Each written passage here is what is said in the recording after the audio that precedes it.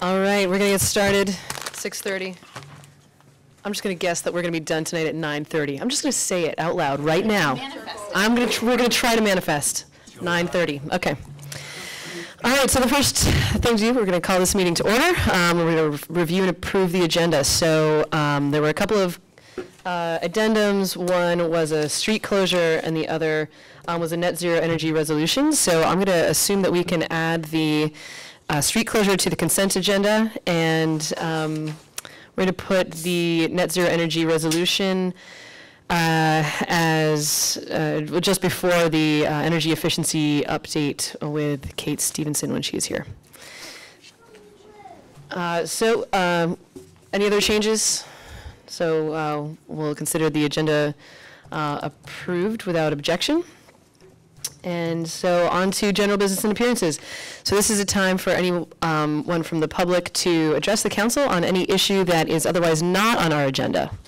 And if you would keep your comments to about 2 minutes or less. Great.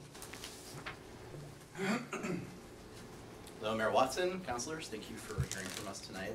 My name is Tom Applemore. I am a proud resident of the Fightin' 3rd District. I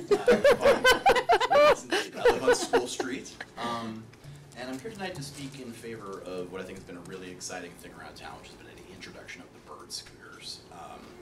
I am someone who grew up in Vermont, but moved out of state. I lived in New York for a period of time, bounced up and down the East Coast on a couple of jobs. And in some of those situations, I got a chance to live a sort of car-free lifestyle for a period of time. Those were very walkable places that I was living. Montpelier, I live here without a car as well, but it's a bit of a mixed bag in terms of the availability and the ease of getting from place to place. And as someone without a car, I would say that, at least in the brief trial period that's been in effect so far, it has been a huge success and a real game changer for me. I commute every day. Commute, I guess, is a grand word. It's not that far, all the way down to 155 State Street. It's about a 20-25 minute walk, but a very quick bird ride. And I've spoken to a lot of peers, a lot of people in the community who are curious, interested about using the scooters, and almost unanimously they've had positive experiences. And it is a really nice thing. I have found myself going on short trips to support local businesses that I might otherwise not have taken had I been walking the whole way. They're very easy to ride. I was a little apprehensive at first before I'd given it a try, but you scoot around town like a breeze. It's great. So I know that there's a trial period going on right now. I know that the weather is changing soon, and there will be a sort of weather reprieve until the spring, but can't say enough good things about it. I think it is a really, really nice way. We can reduce our carbon footprint. We can make the city more walkable, more pedestrian friendly, and more accessible for a wide range of people. So I'd urge you to keep with the program. Thanks you so much. Donna, yeah. A question? Oh, yes. So when you went through the app, did you feel it was clear enough in direction so you knew you had to be on the road and follow the rules of the road? It is very explicit throughout. It actually refers to local regulations mandating helmets. That is, I think, unskippable as you're trying to access the app. So yes, that was very unambiguous in my experience at least. Good. Thank you. Yes. Thank you. Any further comments?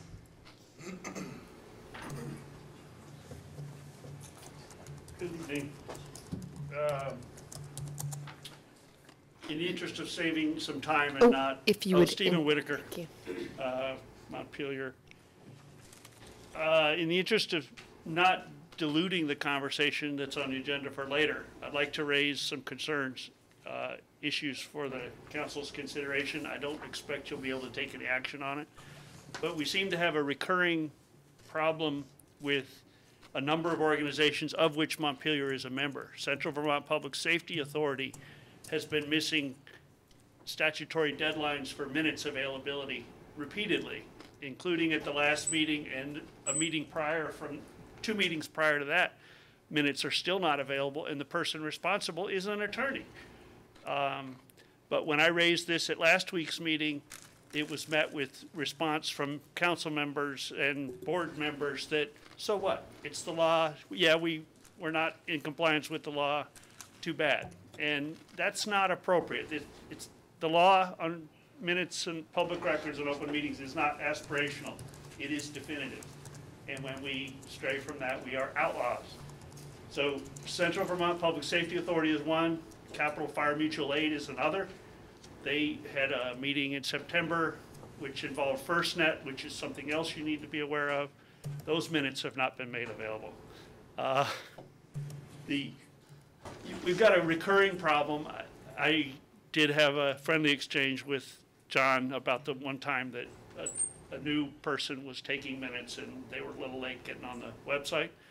I'm not trying to be the police. I think all of us need to be very diligent and I would actually ask you to consider a resolution to be drafted later that takes a firm stand on your commitment to complying with that law, both open meeting and completeness of minutes. The fact that I raised the issue of the missing minutes at the last week's meeting of CVPSA, and my raising that issue is not in the draft minutes that came out today. So what goes in the minutes is also a concern.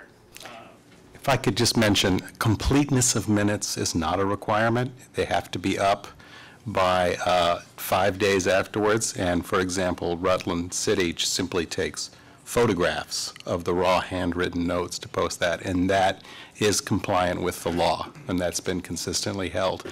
What's important is that something be up there within 5 minutes, but 5 days, 5 minutes. Ha! That's what it feels like these days. But I just want to be clear on that. Make you defensive. No, I just want to be clear on that. It's not about anybody being defensive. I just want to be clear on that. I'm aware that, I guess my point is, I'm asking you to consider what is the purpose of minutes if it's not to inform the public so that they can. I understand that. If you're looking for complete minutes in 5 days, I'm not your city clerk. I would suggest you elect another one. There's a lot of other stuff going on too. Again, I did not mean to put you on the defense. I'm just giving you information. And develop a policy of whether public comments, including handouts. The other example I'll give, Green Mountain Care Board. I wrote a white paper. I spoke about $50 million in missing intellectual property, and both the white paper and the comments are missing from the minutes. Stephen, the policy of the minutes of the City Council of Montpelier are mine. A resolution that they pass here will not change that fact. The policy begins and ends with me. Now, the council can vote to change the minutes and alter them however they want, but that doesn't change the fact that the policy begins and ends with me. And I create action minutes, which is considered best practices. In fact, I go beyond action minutes, but I am steadfastly against characterizing the comments of people who come before in my minutes. Like I say, another city clerk might be all for it. I am not. So thank you for making a note of that, and we can further discuss it later. Yes, okay. Thank you. Thank you. Any further comments?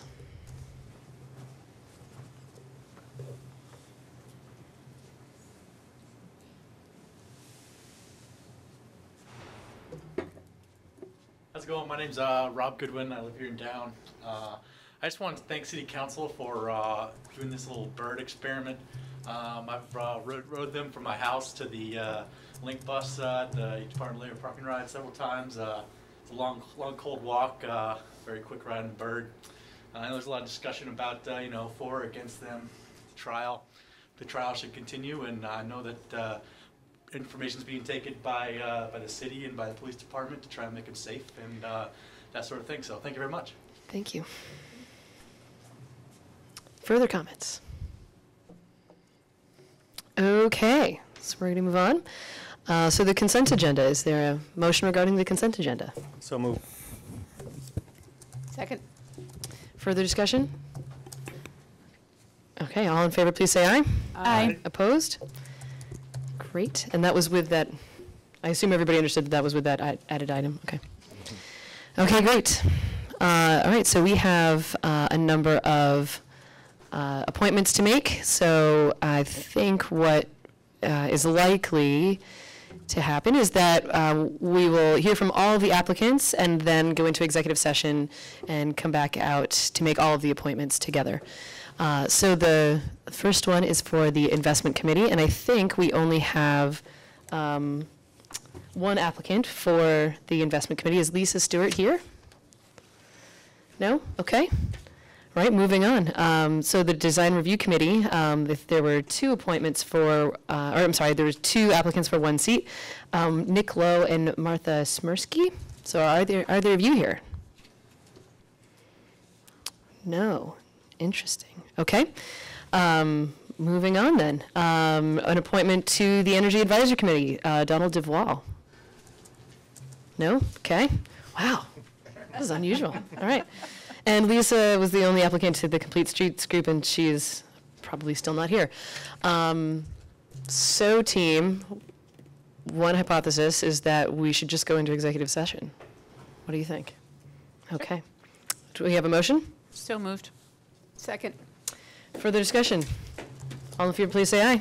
Aye. Opposed? All right, we will be right back. Okay, motion to come out of executive session. So moved. Second. All in favor? Aye. Opposed? Great, so we have some appointments to make. This is going to be all at once sort of thing. So I move that we appoint Lisa Stewart to the Investment Committee, Martha Smirsky to the Design Review Committee, Donald DeVois to the Energy Advisory Committee, and Lisa Stewart to the Complete Streets Group. Second. Further discussion? All in favor, please say aye. Aye. Aye. Opposed? Great. Thank you all for your service, if you're listening. All right.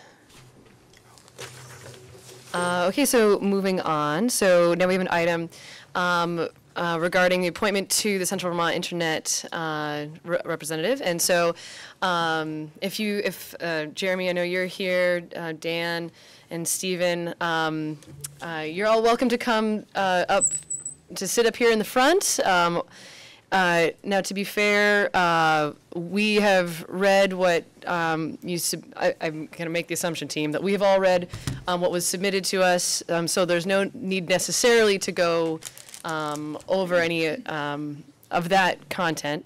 We'll have a time for, if the council wants to ask any oh, yes, yeah, please feel free, yeah.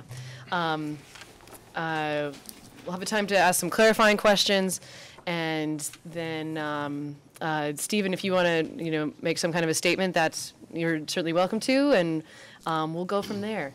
So if you would just run down the line, introduce yourselves, and yeah. Okay, I'm going to start because you know me. So as Dan Jones, I wanted to introduce Jeremy Hansen and Phil Fayek, who are the chair and the vice chair of the Central Vermont Internet, and I'm here in my role as the board representative for you, but they have more prepared this, so I just wanted to be the sort of formal introduction. Thank you. And Dan introduced me, but I'm Jeremy Hansen, the chair of Central Vermont Internet. Phil Hayek, vice chair. Great, thank you. Is there anything further beyond what you submitted in writing that you wanted to add? If not, that's fine. No, I mean, the Central Vermont Internet Board voted for us to communicate a message to you, and you all have that message. Okay. Great. Any questions from the council for Central Vermont Internet crew? Okay. Actually, I do have yes, a couple Jack. questions. Sorry. I watched the video of the meeting. Aside from the discussion of the question of whether there was a conflict of interest, was there any notice to Mr. Whitaker in advance of the meeting that this would be taken up by the board? Formally, no, but there was certainly, as I understand it, individual conversations had outside of warned meetings or outside of minutes. Okay. That his behavior was not acceptable. Okay, thanks. Further questions? No? Okay. Stephen, would you like to say anything? Yeah, I would.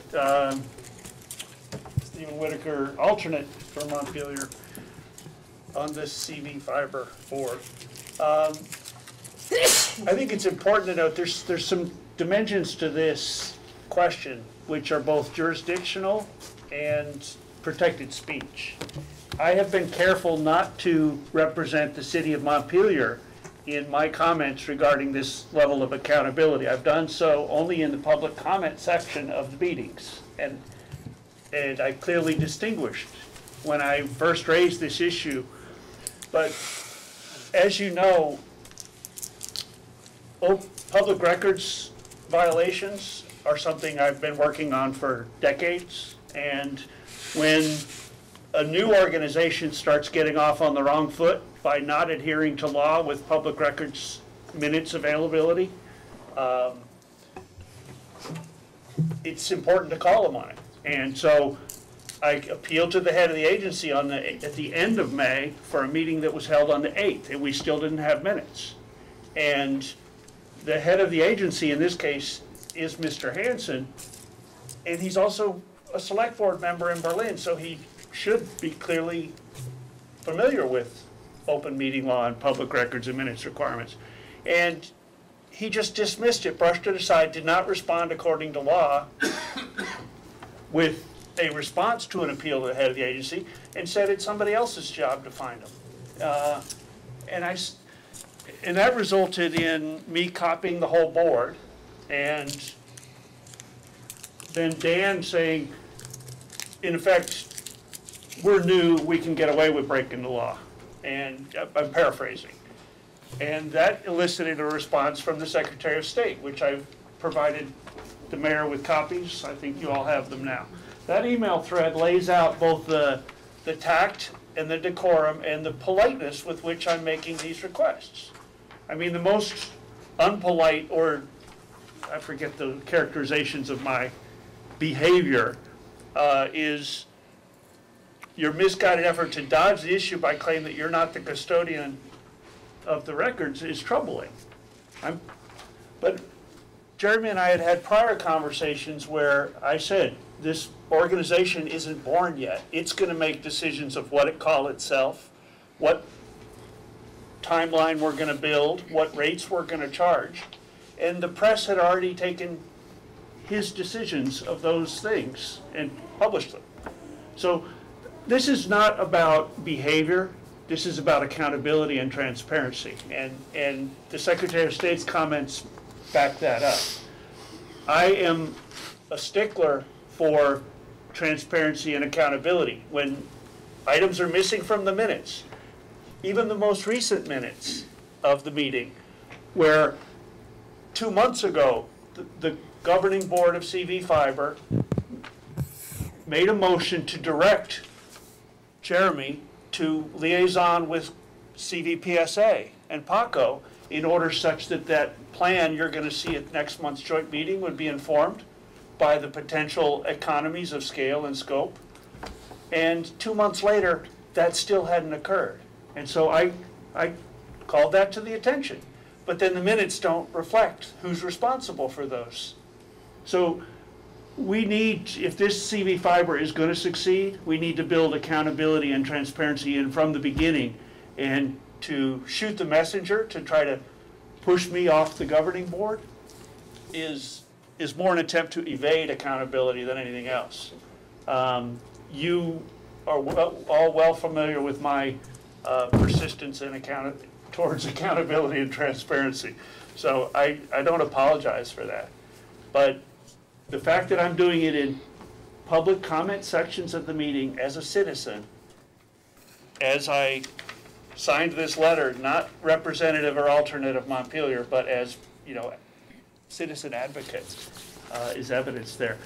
Even more so, I abstained from the motion. Dan wasn't present at the last meeting, and rather than mix the role of citizen advocate and Montpelier rep, I abstained from even voting when I could have voted no on the motion.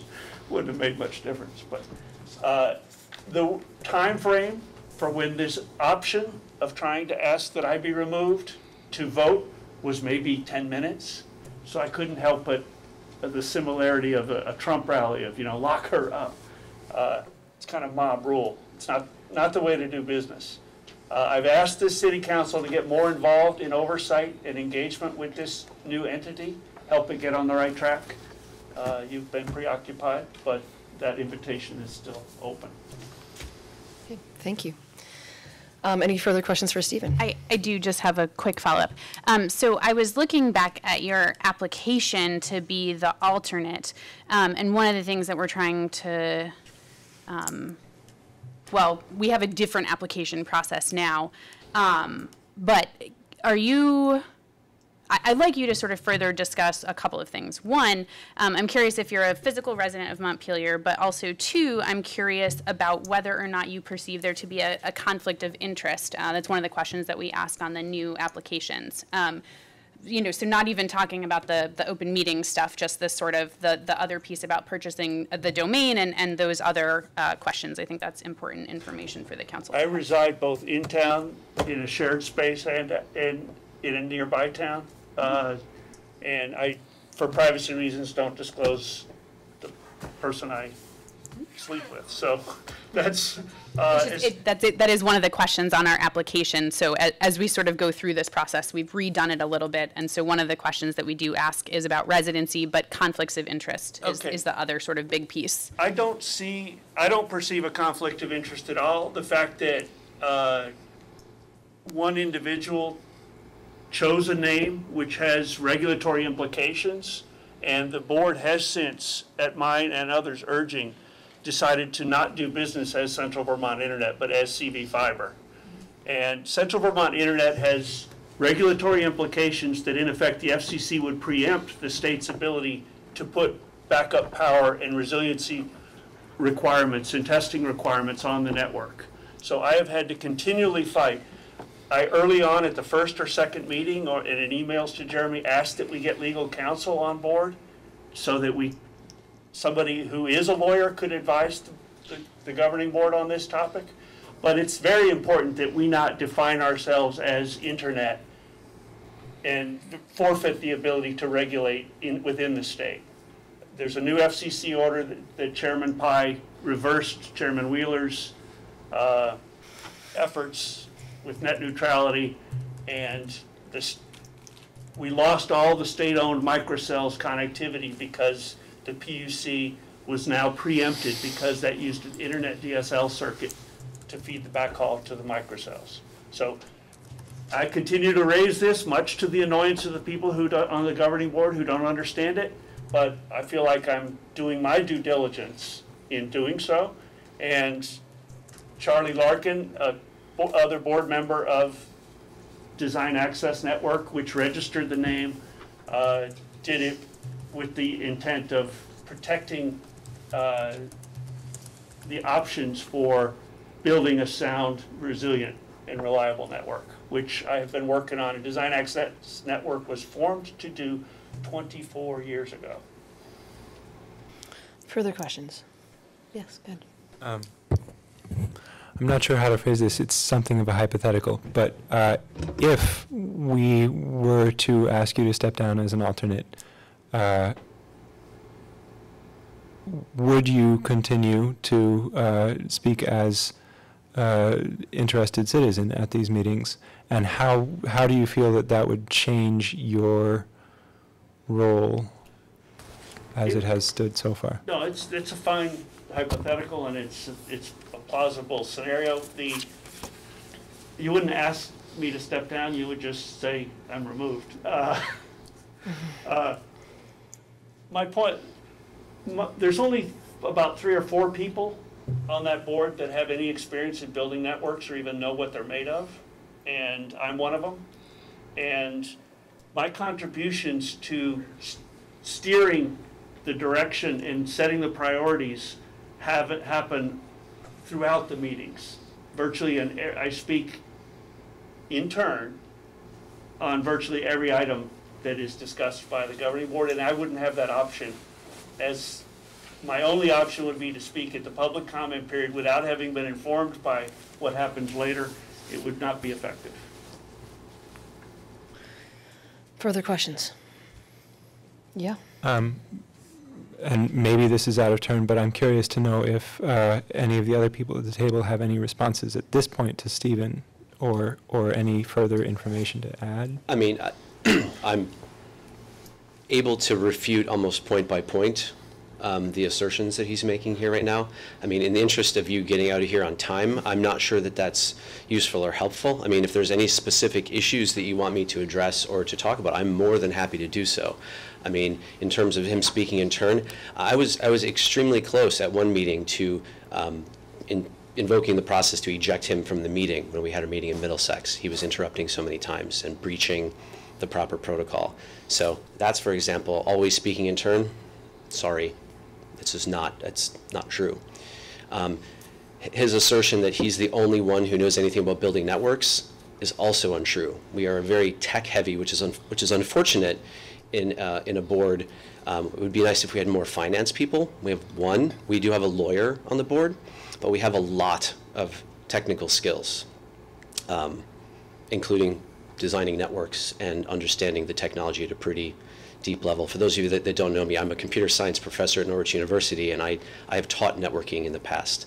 In my previous life, I've administered and built networks in the past for small companies up to Fortune 500 companies. This is not foreign, and I'm confident in the technical chops of more than just the handful of folks that are being asserted here. So, I mean, if there's anything else that you'd like me to address, I'm happy to do so, but going through all of them would be, I'm not sure, again, I'm not sure that would be helpful. Ashley? I pulled up your email that was part of what we had all received on the council. How many people were voting members at the meeting where there was a motion made to request the council to remove Mr. Whitaker? I think we had a nearly full board. I would have to look back at the minutes. Probably 14 or 15 people, and I think there were 2 abstentions. Right. So everyone else voted. Correct. So it was like, yeah, like 12-0-2. Okay. If you had to break it out, I think. Further questions? I think go ahead. In that context, I think it's important to consider the issues on which I've been perceived to have been disruptive. The first one is the emails that you see over the missing minutes from the first. The second was a request for data, which was forewarned. As soon as one of the members announced he had data from Washington Electric Co-op, in the open meeting, I said, I'm going to make a request for that. I made a request for that, and then I had to appeal to the head of the agency. Again, the appeal to the head of the agency was not responded to in compliance with law, and then the data was destroyed, which has another set of implications. And the fact that the person responsible for not responding to these public records appeals to the head of the agency is not identified in the minutes should be an indication of the problem.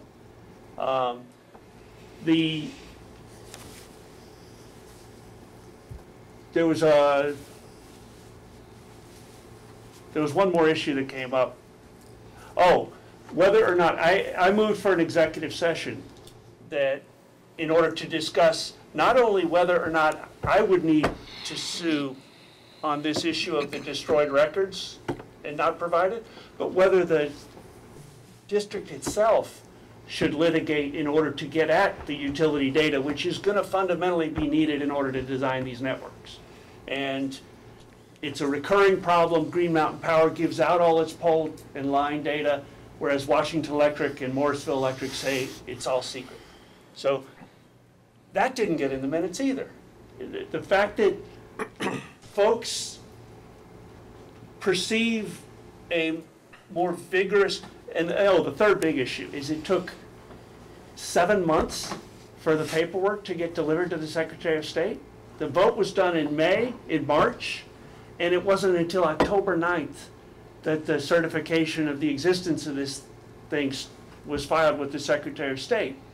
And I called him on it. I said, that's just not the way we need to do business. That's not accountable, it's not timely, and now the 6-month clock starts, which is a prohibition, a timeout period in which the district cannot spend any money. So These are very fundamental and core issues of accountability, and this body, the folks that want to shoot the messenger, are annoyed by the fact that I call these to the attention, and that's why I was insisting on doing it in public session. Thank you. Further questions? Okay. So we have a request from the board to remove Stephen Whitaker from his appointment as alternate delegate. One possibility is that we can have a motion. Another possibility is we could, because this is a matter of an appointment, we could still go into an executive session to deliberate ourselves. What is your preference, team? And I could also ask you to table it as well, in that you don't have to do anything here. I guess I would move that we go into executive session. Okay. Second. Further discussion? All in favor, please say aye. Aye. Okay, we will be right back. Okay, so do we have a motion to come out of executive session? So moved. Second. All in favor? Aye. Okay. Do we have a motion? Yes, at this point, as the president of the city council, I would move that we replace Stephen Whitaker as an alternate on the Central Vermont Internet Board. I'll second. Further discussion? All in favor, please say aye. Aye. Opposed? Great, thank you. And so just as a matter of form, we'll be advertising for that seat. And thank you, Stephen, for your service. And we want to, just acknowledge that, transparency and accountability in government is important. And, holding our collective feet to the fire is a fine thing. But the manner and the tone, they do matter. So thank you, and we'll be finding someone new. Thank you. Thank you. Okay. The parklet ordinance. So this is the second reading of this ordinance, or changes to this ordinance. And we had one change, which was last time it said something like November 15th, when it should have said October 15th. So I think that's what it says now. So comments on the ordinance. We'll have comments from the public and then council discussion. Open a public hearing? Is that Oh, yes, thank you. We're going to open the public hearing. Good call. All right, go ahead, Dan. Hi, Dan Groberg, Executive Director of Montpelier Live and Liberty Street resident. Montpelier Live and the Montpelier Business Association would like to request that the council change the proposed date. You had planned to amend the date from November 8th or something like that to October 15th. We would like it to read through the third Friday in October, such that the parklets would still be in place during Moonlight Madness. Hopefully several of you were downtown on Friday for Moonlight Madness and saw that it was an incredible success and brought a lot of energy and vibrancy to downtown, and that the parklets were well utilized on that evening. So we would like to request that they be in place through that event is always on the third Friday in October. Thank you. Thanks. Further comments from the public? Okay, any council discussion? I have a quick question that maybe Dan's best suited to answer. I guess, so I understand the request, and I think it's a reasonable request, but my concern is that if we say no later than the third Friday, doesn't that sort of greatly increase the potential to have them removed by then? You can certainly make it later than that. I knew that was going to be your comeback, but no, I mean, we understand the impetus for the council to move it earlier than the November date. We'd just like it to stay sort of as late as possible. The whole MBA at our last meeting agreed that the vibrancy and vitality that the parklets contribute to downtown is really important. And I know you've heard from another individual who had some comments about moving the date even earlier to release those 5 parking spots, but the MBA feels strongly that the parklet vitality sort of outweighs those parking spots, especially during the tourist season. Great, thank you. Further comments or questions from the council? Yeah, go ahead. I think probably a lot of us were downtown on last week on Moonlight Madness. It was beautiful weather for it. There were a lot of people downtown. There was a lot going on. I thought it really just illustrated how great it can be and the value of doing things like the parklets to attract people to be out and about downtown.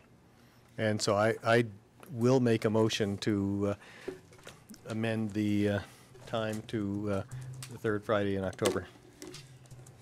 After the third Friday? After the third, like the third Saturday, maybe? That's fine. Okay, is there a second? I'm just looking at the calendar. If it's the third Saturday, that might not necessarily be a third Friday, would it? Depending on when it falls. I mean, I think it gets really tricky. So how about the 25th? Okay. Well, how do you feel about that? That's fine. Okay. All right, so the 25th then. Is there a second? I'll second it. Okay. Further discussion on this piece of it? Yes. I think that we might need to adjust the fee provision to line up with the Yes. time that it's open. So my motion includes that provision as part of it. Is that okay? Yes, if there is no objection. Don, is that cool with you? Yes. Okay. Yes. Okay, so it's a couple pieces. Any further discussion about that? Okay, all in favor, please say aye. Aye. Aye. Opposed? All right, any further comments from the public or council on the rest of this ordinance? No? Okay, sorry, I'm all distracted. Too many things to sign up here. Okay, so, so I think at this point we would we're going to close the public hearing. And do we need to, I'm just checking to see if we need to pass any motion regarding the final version of this. Yeah, I think we do. I move that we Yep. amend the ordinances as pursuant to the proposal as amended earlier this evening. And I think we need to approve the second reading of it. Okay. We can include that? That's part of it, yes. Okay. Second. Okay, great. Further discussion? All in favor, please say aye. Aye. Opposed? Great. Okay, thank you. And you're good with that, John? Are you Yeah, okay. no, all good. Okay. I'm there. I'm on it. Awesome. Okay, we're moving right along. Okay. All right. The Art Synergy Master Plan. So I know there's a number of people here for that, so welcome to the front table. So you just needed to sign it here? Yeah, apparently you do. Oh, that's that. No. Apparently. That's fine. We got this hard Beautiful, beautiful hard copies. It is great to be here again, talking about beauty and inspiration and community engagement, and we're happy to bring that energy to the council meeting tonight to really talk about the process that's been happening for the last 3 years around the Public Art Master Plan. I'm going to frame up really quickly where we've been and how we got here just in about 2 minutes' time. Amanda Golden is back, our consultant on the project, and Nathan's been very involved in the advisory team and on their work. And so Amanda's going to talk a little bit about who was engaged in the process and what we heard, and then I'm going to wrap up very briefly about the action plan that we're suggesting and the invitation for action from the council. So we are here because of the council's investment in this process 3 years ago, when they pledged $50,000 to match a potential grant from the National Endowment for the Arts, which was awarded, and launched this public planning to identify and create a master plan for public art. And of course, we also commissioned an artwork for the Taylor Street Transit Center at that time as well. What we're asking tonight for the council to consider is to adopt the plan as public policy. And I think everybody has seen the plan or I think I have met with everybody and gone over questions previously about the plan. So we're going to just touch highlights on it. So we'd like the plan adopted this evening. And also we'd like the council to pursue a path forward in the budgeting process to identify $50,000 in FY20 budget to fund the first year of the plan. We understand that that decision can't be made tonight, but we would like to have the council express its interest in pursuing that in the budgeting process. Great, thanks, Paul. So how did we get to where we are today? We spent a lot of time asking the community about their vision. And I kind of want to just touch on who we asked and what we asked them. And you can kind of review this on page 6 is where it begins. We had over 200 participants. To kick off the process, we engaged over 40 stakeholders. We met with them either individually or in small groups, and many of you I have met with as well. Many of the old council members, actually. A lot of you are new faces that I have not yet had the privilege to meet. We ask about how public art relates to their sense of place, relates to building and enhancing the identity of Montpelier, how it engages the community into thinking about what they think about themselves, also what they think about their community and how it can increase pride and their attachment to their city, and then ultimately what their vision is for the city when it comes to public art. We had our first meeting to kick off the process at Lost Nation. It was a pop-up museum where people were able to bring things that they thought represented their home. It was really interesting to see all the different objects that people brought. Very excited. And they were asked to just bring those objects so that we could understand what are those special qualities about Montpelier that don't exist anywhere else, that should be showcased and celebrated through your public art strategy. We also had 3 artist-led workshops. The first was a collaboration with Kim Bent at Lost Nation, mime and clown Rob Merman, and then we also had Alana Precourt-Finney, who was a choreographer, and we really asked the public to think about, through movement, of how performance art can be public art. The second teaching workshop was with teaching artist Gowrie Savor at Main Street Middle, and I hope all of you were able to see that installation that is actually on the front cover of the plan. But students were creating wind sculptures, and each of those sculptures had small storytelling elements about the things that they love about Montpelier. They were really beautiful, and some of the photos are in the document. The third workshop was led by Ward Joyce, and it focused on public spaces. We had 5 other artists and architects who helped sketch ideas for how public art and placemaking can live in Montpelier. And those were site-specific, and you can actually see the outcomes of some of those sites in the document, beginning on page 30. And then we also hosted 3 artist talks at Bookspieler Records, Domina's, and then we also had one at the Kellogg Hubbard Library. And that was just really to get the community in to talk about what is public art, how does it live, and what does it look like when it's being commissioned and then installed. And then lastly, we had this really interesting info sharing, brainstorm, idea matching Q&A session that I think is so Montpelier, where we shared kind of how we got to the point that we are at. And we brought in 3 experts to talk through the process and what public art is. Sarah Katz from Burlington, Lars Torres from Local 64, and then Gowrie Savor, who is the founder of the River Lights Lantern Parade.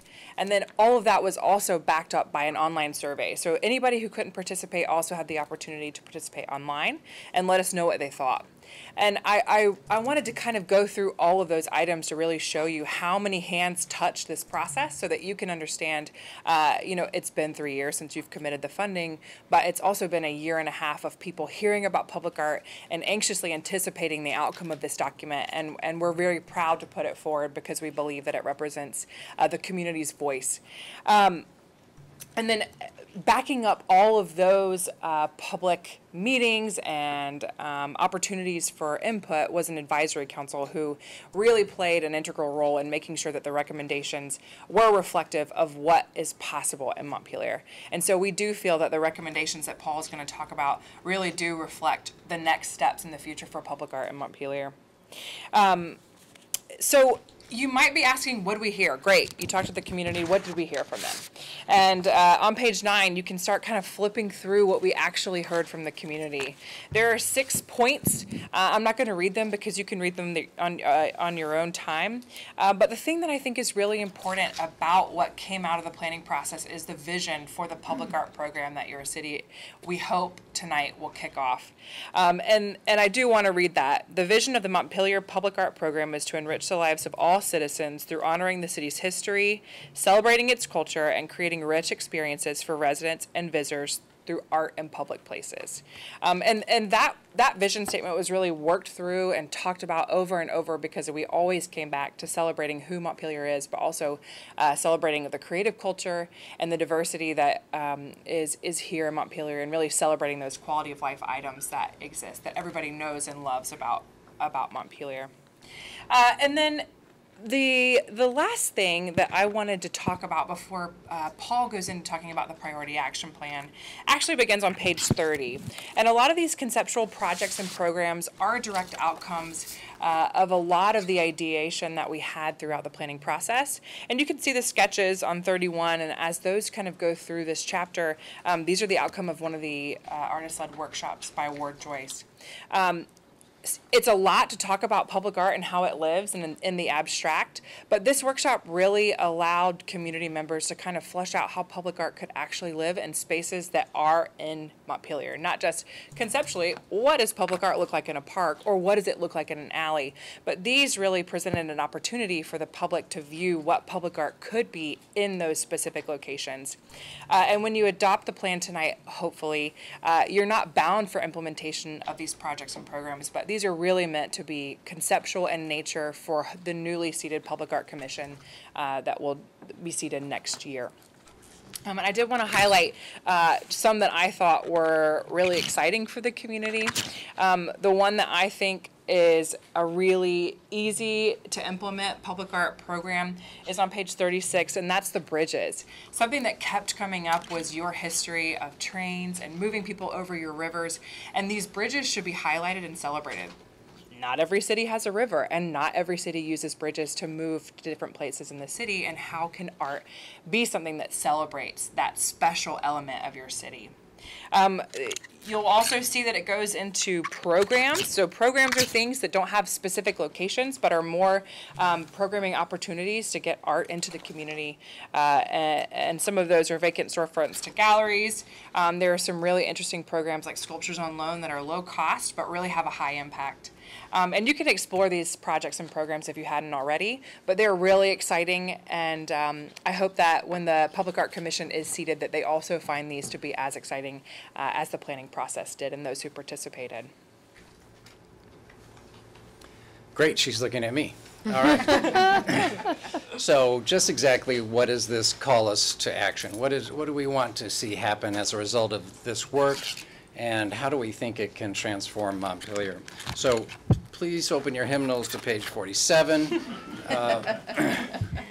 where the priority action plan begins. And I'm just going to hit highlights. I'm not going to read all through this, but the first two terms, the short term and the midterm, really articulate nicely our aspirations for this.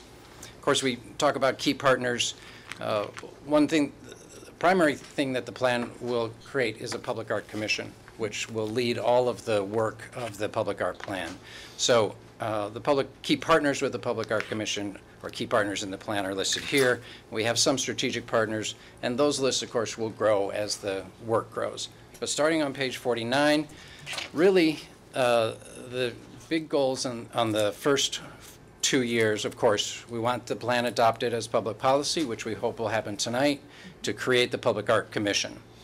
We're also requesting, of course, in this first year that we pursue $50,000 to fund the plan in FY20 so that we can begin implementing and drawing energy into this work.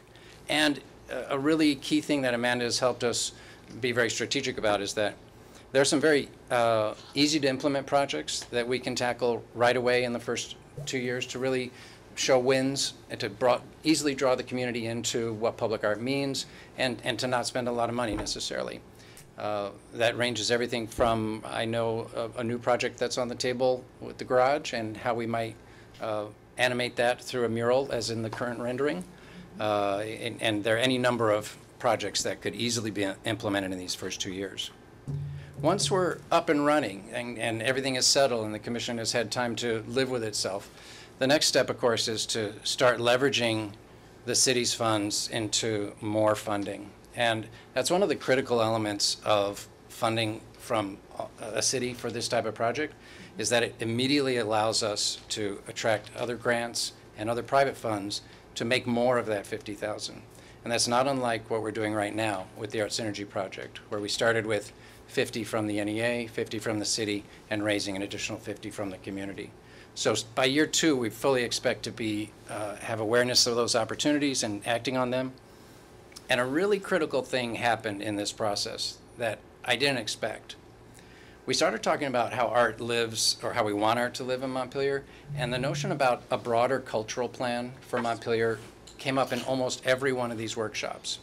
And I want to be really clear that what's in front of you is not a cultural plan. It is a public art plan. It is a plan to invest in the infrastructure of Montpelier that helps define our city. There's a much broader discussion here around what we want our cultural scape to be, and that would be developed through a cultural plan. And we're suggesting that the Public Art Commission would be the launching pad for that plan in the years 3 to 5, which would take our aspirations to a new level around how culture lives in Montpelier.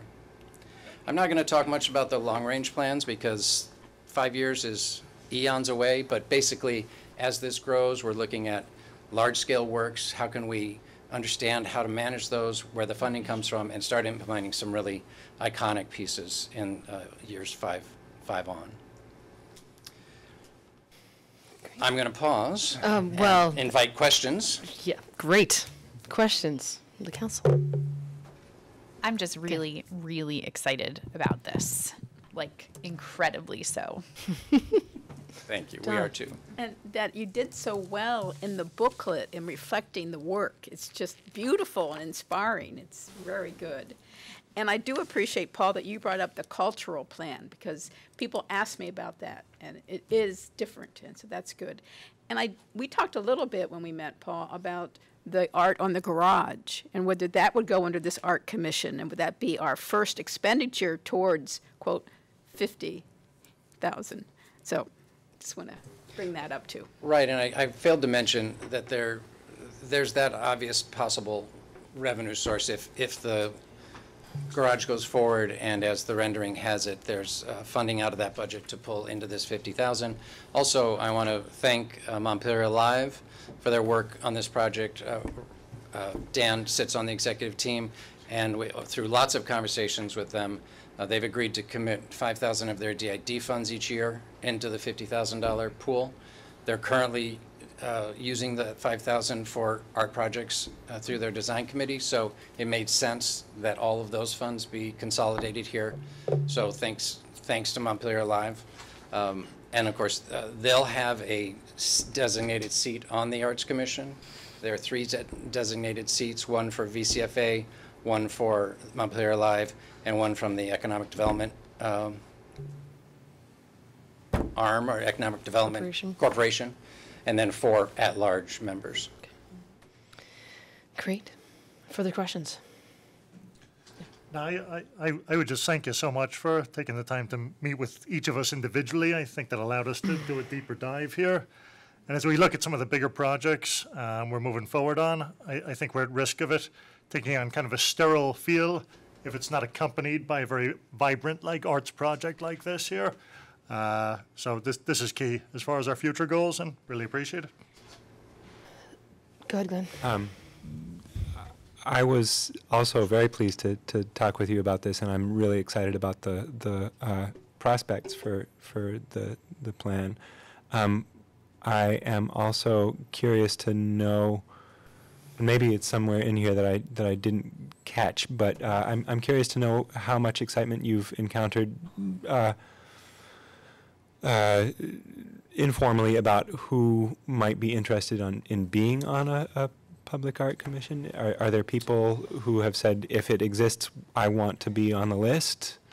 Yes. Yeah. And I can tell you without without particularly naming names. Yeah, no need, but- Montpelier is extraordinarily rich in expertise around art and public art. And Nathan, for instance, we can name Nathan because he's here and he's He's been right so there. involved in his prior role as executive director of the Helen Day Arts Center.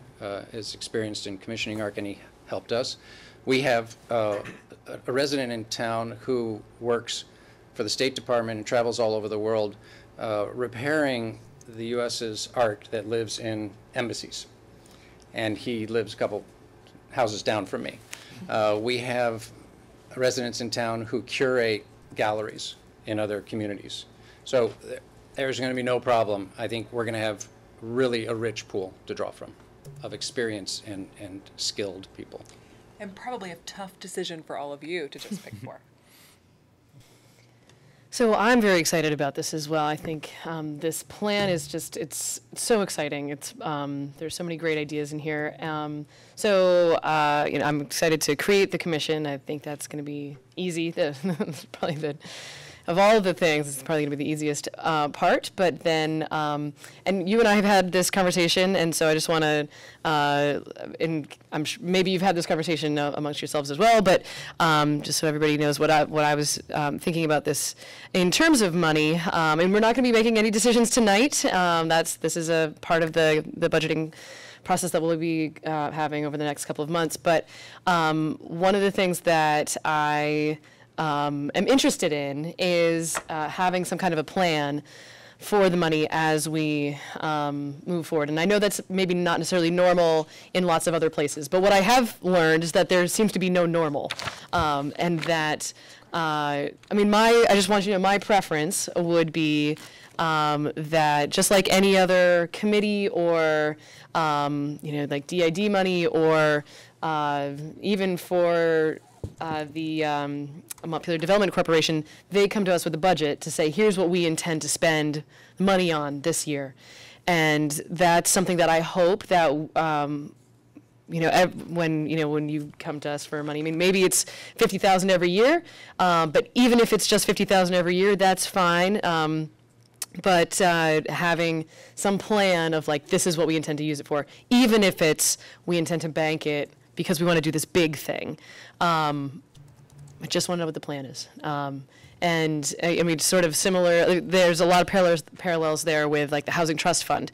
They have some certain things that they will say, we're going to be spending this much on, first-time home buyers program, but, we're going to be saving up, and there are these big projects that we want to do. So, and that, I'm not sure how that works with the first iteration, but especially if the garage passes, there is kind of an obvious first project that we'll need to do.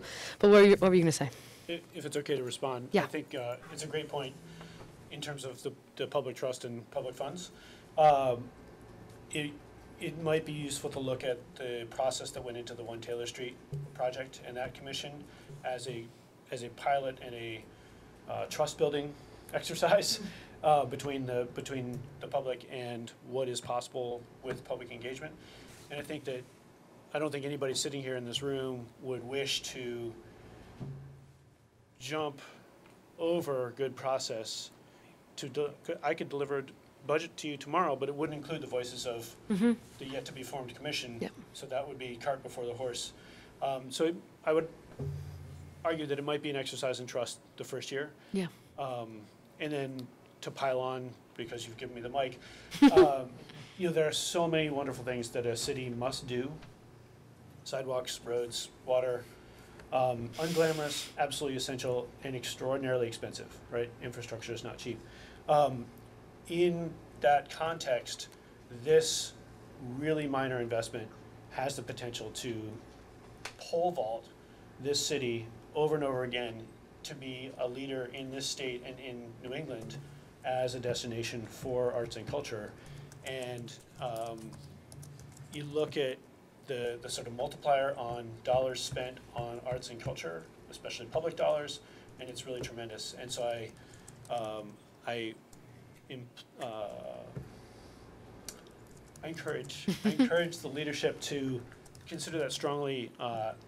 Look at the One Taylor Street pilot as an example, and have the faith and courage to back that with a $50,000 investment the first year, and let's keep being unique. Let's keep being better than what we are now and better than our neighbors, because we want to be special.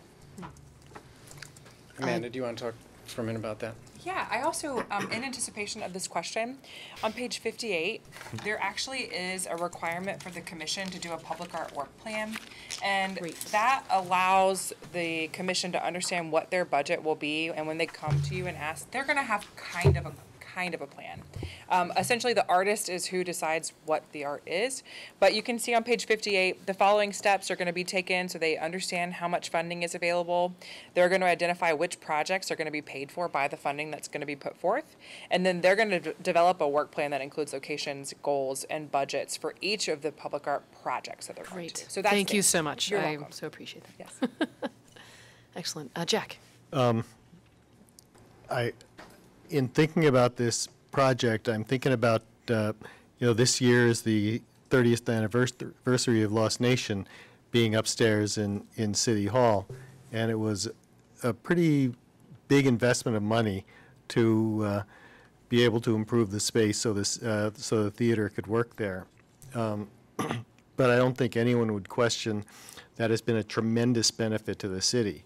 And Paul, you said to me this morning, well, has anyone ever asked someone to visit Montpelier for the art? And I can say my in-laws typically come up here to visit us every fall, and they usually try to time it so they're coming at the time when they can see a show at Lost Nation. And so I think this is great. Obviously, the budget process is what it is, and so supporting this now doesn't mean, yes, I'm definitely on board for $50,000 in this year's budget, but I strongly support this, and I think this is a great job. Glenn? I want to say that personally, at least, I will be going hard for $50,000 in the budget, and I want to. I've been thinking about this a little bit over the last few days. I am comfortable, especially with the work plan that you just described, with the idea of if we adopt this plan, seeding it with the money that will make it function as much as possible. I'm also just curious, and I don't know if this is the place to go through it quickly, but in terms of scheduling, assuming we were to adopt the plan tonight, we can presumably go right ahead and advertise for members, and the commission could be formed very shortly, I imagine, and their first directive could be to scramble a budget as fast as possible. What's...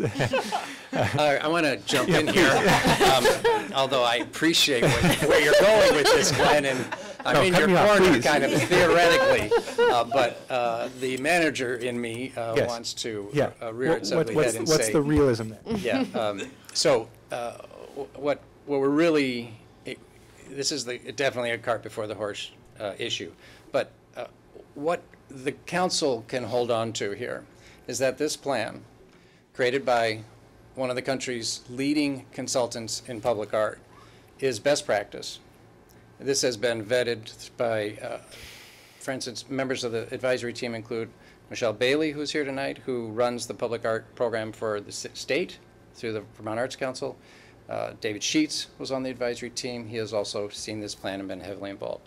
This is as good an assurance that you will ever get that this process will work, and we will come out with community engaged and inspiring work. There is a leap the first year because of the timeline. In order for this to function, we need to be doing everything at once the first year. But we won't be able to deliver a budget and a project plan in time for you to get through the holiday season, you know. Waiting for our budget cycle. Yeah. Yes, that's just wanted to perfectly reasonable. Thanks for throwing that out there. I appreciate it. Tana. Well, I agree with you on the timeline, but you've given us the essence to leap. I mean, there isn't a whole lot we have to trust. So much is laid out here. So I think we'll find some money. Okay. All right. Need a motion? I to think we need a adopt? motion. I will make the motion. Oh, I'm sorry, Glenn, No, go please. ahead. No. Go. Okay. It's your I move that we adopt the public art master plan as presented tonight. Funding decisions pending our budget process. Don't even need that don't part. even need Okay, to- I move that. I will second Strike that. that. Thanks. Oh, Stinker. I'm just so excited. Might you, so as a part of that, might you also want to create the commission? Yes, I move that we create the That- commission. Okay. And that's okay with you? Oh, maybe Donna Or can second Donna. that one. If you're adopting the plan, it says you're going to. Adopting the plan, so that's maybe understood to be a part of it. Okay, I just want to be really clear. Okay, great. So we're adopting the plan, great. Further discussion? All in favor, please say aye. Aye. Opposed? Great. So it's understood then. Thank you, yes, great. Thank you.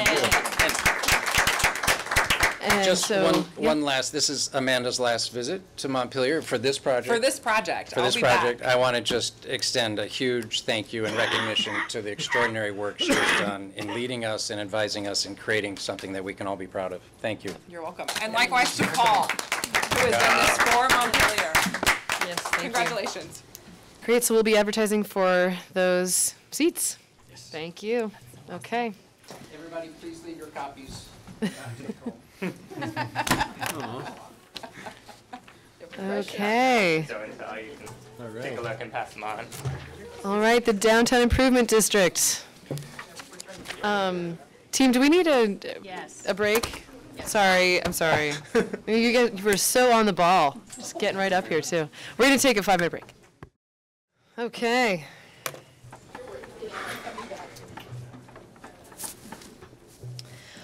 Okay, so we're back from our 5-minute break. All right, I'll turn it over to you all. Okay. Dan Groberg, I'm the Executive Director of Montpelier Live. David Marco, Board President of Montpelier Alive. So we are here tonight to review our activities with the Downtown Improvement District and present a proposed plan for FY19. So that's actually the year we're in currently. We're a little behind on the 8 ball due to when I started the position and when we were able to get this scheduled. So the Downtown Improvement District, as you know, is a special assessment on commercial property within a designated area of the downtown. Montpelier Alive controls the spending of the budget with City Council approval. We do not get any administrative fee or anything for managing the funds. They certainly supplement a lot of our activities, but also require effort on our behalf to expend them. So I'll just make that point. Before I go any further, I do want to clarify quickly what you heard from the public art plan, which is that starting in FY20, that we plan to propose that there is $5,000 included that would go towards the public art. We obviously can't commit that because the council needs to approve that, and also just wanted to clarify that you will not see that in the documents tonight because tonight we're talking about FY19, not FY20. So just wanted to clarify that before we went any further. So we're here, for 2 reasons tonight. One is to review what we've been doing with the Downtown Improvement District funds last year, to present a proposed plan for FY19, and also to talk briefly about the Montpelier Alive appropriation, which is separate from the DID. So I'm just going to walk you through the report, the paper point, if you will. I don't have a pen. We sort of break the activities into 3 primary areas: advertising and marketing, downtown design, and our arts and events grants. So the advertising and marketing in the FY18 plan that was approved by council was about $33,800, a little bit more than half of the total funds available from the DID, which is just under $60,000.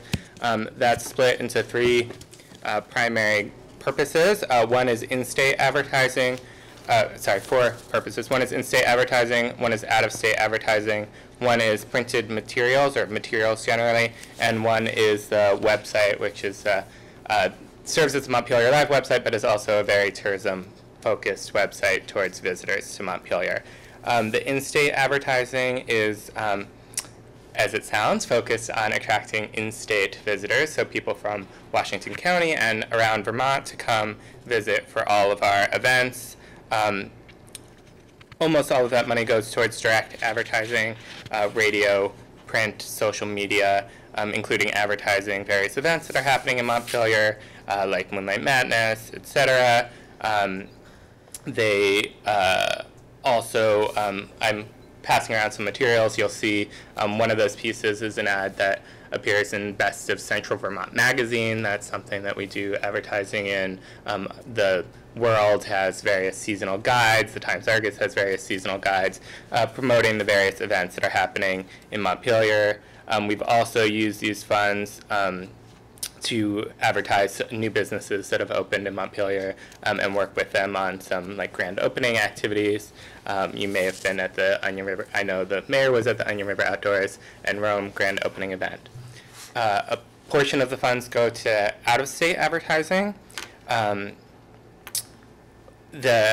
We work with the Vermont Department of Tourism and Marketing because they have a match program where they will match one-to-one up to $10,000 of funds that go through them. They also have tremendous buying power because they are spending hundreds of thousands of dollars on marketing of Vermont. So they have, bulk rates in various papers, etc. So some of the things that we've spent the money on this last year, and I'll just say that we've spent only a small portion of that because we're targeting a lot of that towards this coming year. We spent money on the Discovery map, which is the tourist map that you see everyone walking around with, to point people towards the website so they can learn about events and restaurants and things that may not be on the map itself. We've done Facebook advertising, Instagram advertising. We've done advertising through Waze, which is a mapping service. So actually, as you drive past Montpelier, it will suggest that you stop in Montpelier, and actually we've had thousands of actions taken on that for a very little amount of money. So it's really reaching people at the point of decision, like, should I stop in Montpelier, which is exciting.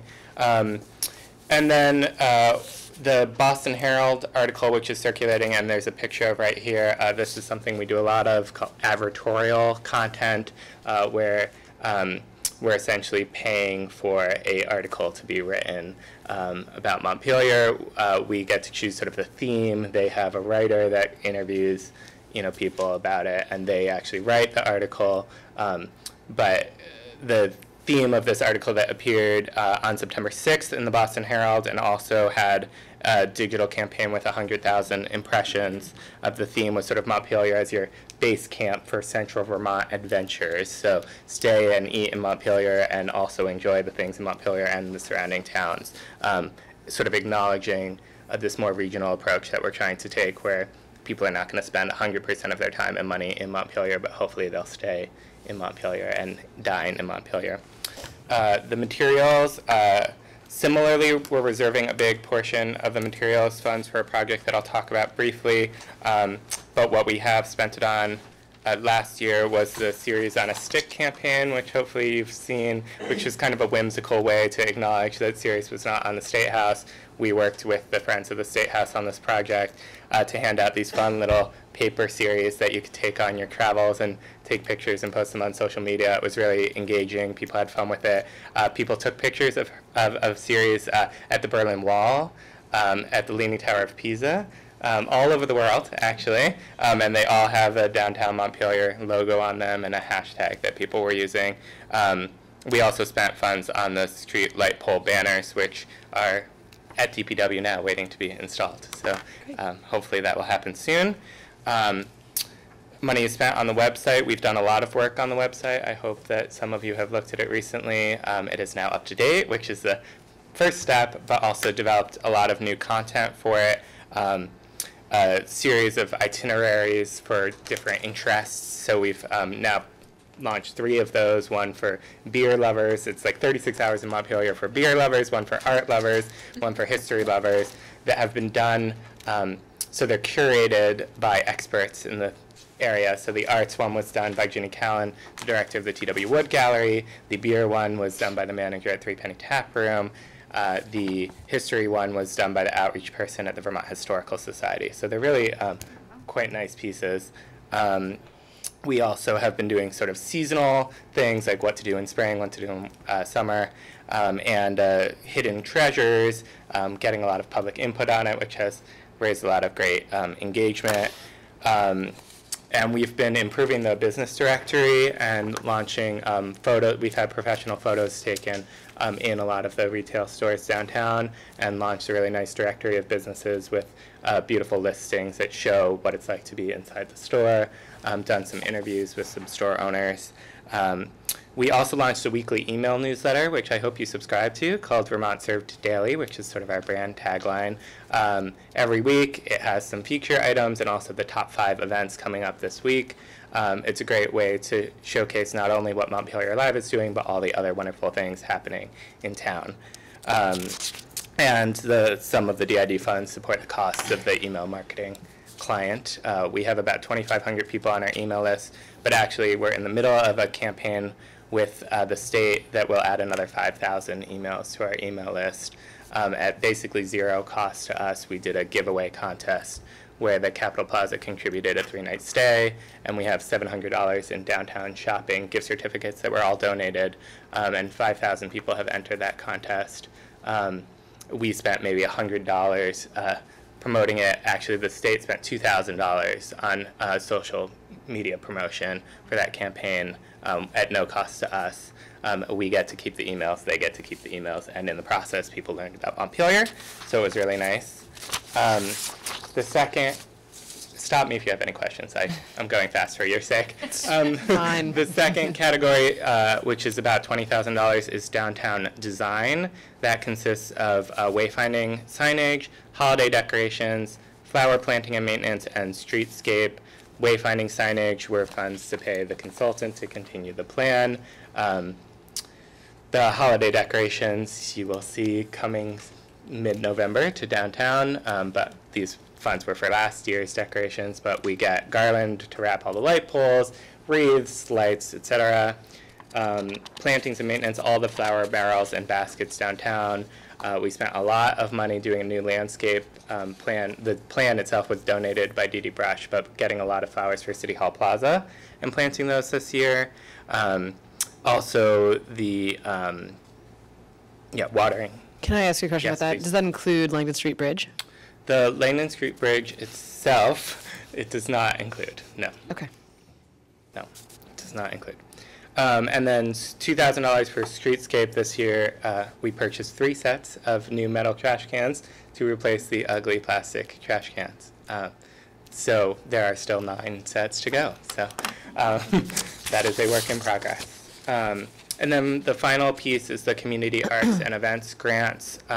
So this is really about leveraging Montpelier Live's promotions and expertise and adding funding to events that take place downtown to really make those events great.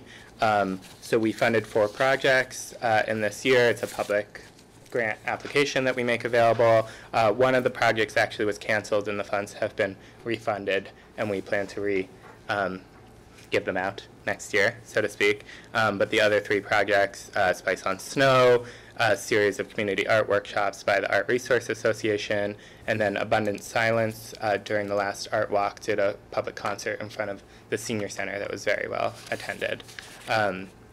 So that's what we spent the money on last year, essentially. And I will note as we look towards what we plan to spend next year is that first of all, our fiscal year, Montpelier Live's fiscal year, does not line up with the city's fiscal year. We're on a calendar fiscal year. And the second piece is that sometimes we sort of bank funds to spend on bigger projects that we anticipate coming. So this proposed budget, you will see that there are some changes in sort of how we're spending the money versus last year. The biggest is that we're proposing to spend only $2,500 on materials. That's because we did not spend a majority of the funds from last year. There's about $8,000 in that materials line from last year's budget that has not been spent yet, that we plan to roll over, so to speak. The other sort of most significant change is, well, 2 of them. One is proposing to spend some money on photography and videography. We haven't had new photos taken in a couple years. We didn't do July 3rd photos last year. Just have to keep that kind of stuff fresh for advertising because it's pretty obvious. People see like, oh, Coffee Corner's not there anymore. You know, so we need to take new photos. We work with a local photographer, often with Paul Richardson, sometimes with John Snell. And the other piece is wayfinding signage. So we're hoping that this is the last piece that finishes out the consultant and also brings us up to the $100,000 match that I've spoken about previously that's required for the Downtown Transportation Fund grant that we apply to in the spring. So I'm happy to go through all of these or just take questions. I will say that one of the things that I was passing around was the Discover Waterbury touristy pamphlet. It went all the way around. It went all the way around, and we are proposing with the materials funds to do something similar for Montpelier. Even in the electronic era, these are very popular, especially with a certain demographic. Waterbury printed 20,000 of them, planning on them lasting for 2 years, and actually they ran out early. We would distribute them at state welcome centers, at various other tourist-friendly locations. That's the gist. I'm happy to dive into any of the categories or any questions if anyone has any. Comments or questions? Okay, I have a couple. One is, I mean, I know I just asked this question about like, oh, did this include, you know, funding for the Lang Street Bridge, and that's, you know, fine that didn't. At some point, you know, I would like for the city to figure out like how we might go about maintaining so the plantings that are on the Lang Street Bridge. I think they're a great asset. They're really beautiful, and whether that means that we incorporate it into the city budget as just a contracted item, and then we can maybe work together with Montpelier Live to add it on to the contract that you already have with the person who maintains them, or if it's something separate that we do, or if it's just incorporated into the parks budget. I think we need to figure that out, but I just want to flag that as a Yeah, and I'll just say that we're happy to work with Langdon Street Alive. We asked them for a specific request for funds and did not receive one, and we didn't feel comfortable just handing out city funds without having a specific Nope, that's fair. request. So we'll continue to work on figuring that out. So that's one thing. The second thing is that, well, I love all the graphs. They make me very happy. And particularly with the metrics, I mean, one of the things that we spend a lot of money on with this is advertising and marketing. And so, you know, having the statistics about how effective that marketing is, I find really helpful. And I think it's, you know, good to know like what's, you know, a good use of our advertising dollars, like what's most effective mechanisms. Sometimes the advertising is going to be more measurable than other times. Sometimes it's about establishing the brand so that it's sort of in the back of somebody's head. Oh, like, I want to plan a trip this weekend. Didn't I see something about that cool town in Vermont? You know, it may be months later that there's impact. It's not necessarily measurable. Obviously, things that we do online, you have things like impressions and click-through rates and things like that. One question, there was an abbreviation in the key engagement metrics that's YOY. Year over year. Year over year. So what can you explain that? I'm not sure which specifically you're referring to. Oh, so the increase from... So it's like 6.3% increase from the previous year. Okay. Okay, great. You know, as you were describing some other metrics, you know, like the decisions that people make over the Waze app, you know, that's, I mean, I know that might be a small thing, but it's a indicator for us that, like, again, we're spending our money well. And anyway, that's another thing that, you know, as we think through, like, how do we report out, and in part, like, this is kind of, I'm trying to think if, like, there's another time when you all report out to us. We're asked to present once annually. Once a year. That's not this time. That is this time. That is this time. Right, okay, so it is this time. So, I mean, that... Well, I'm happy to present as often as you'd like me to. Once it's fine. But having, anyway, as all that data, you know, that says that, like, this was worth our money, and this is what the effect is of, as much as there are measurable effects. Yeah. It's great. And It's we, great. as often as possible, try and leverage Montpelier Live funds or resources when we're doing these things. So, we spent money marketing Moonlight Madness, so that was advertising money that was from the DID, but it was program funds from Montpelier Live that supported all the musicians and performers downtown. So there's a nice synergy there. Great. Donna. I'm a little confused. Would you explain the Langdon Street Alive? I thought it was, were shared. I mean, you see Langdon Street totally separate because they did a special thing in the summer? Langdon Street Alive is its own organization that just stole our name, that borrowed our wording from our name. They are a separate organization from us, and they were, we provided them with the opportunity to apply for one of the Downtown Arts and Events grants, and they did not apply for one of those grants.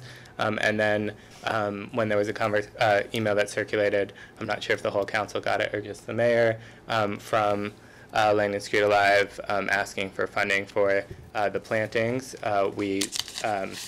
We found volunteers for Langdon Street Alive to water the plants. That was one of the concerns that they had, is about the watering, and could they use our waterers.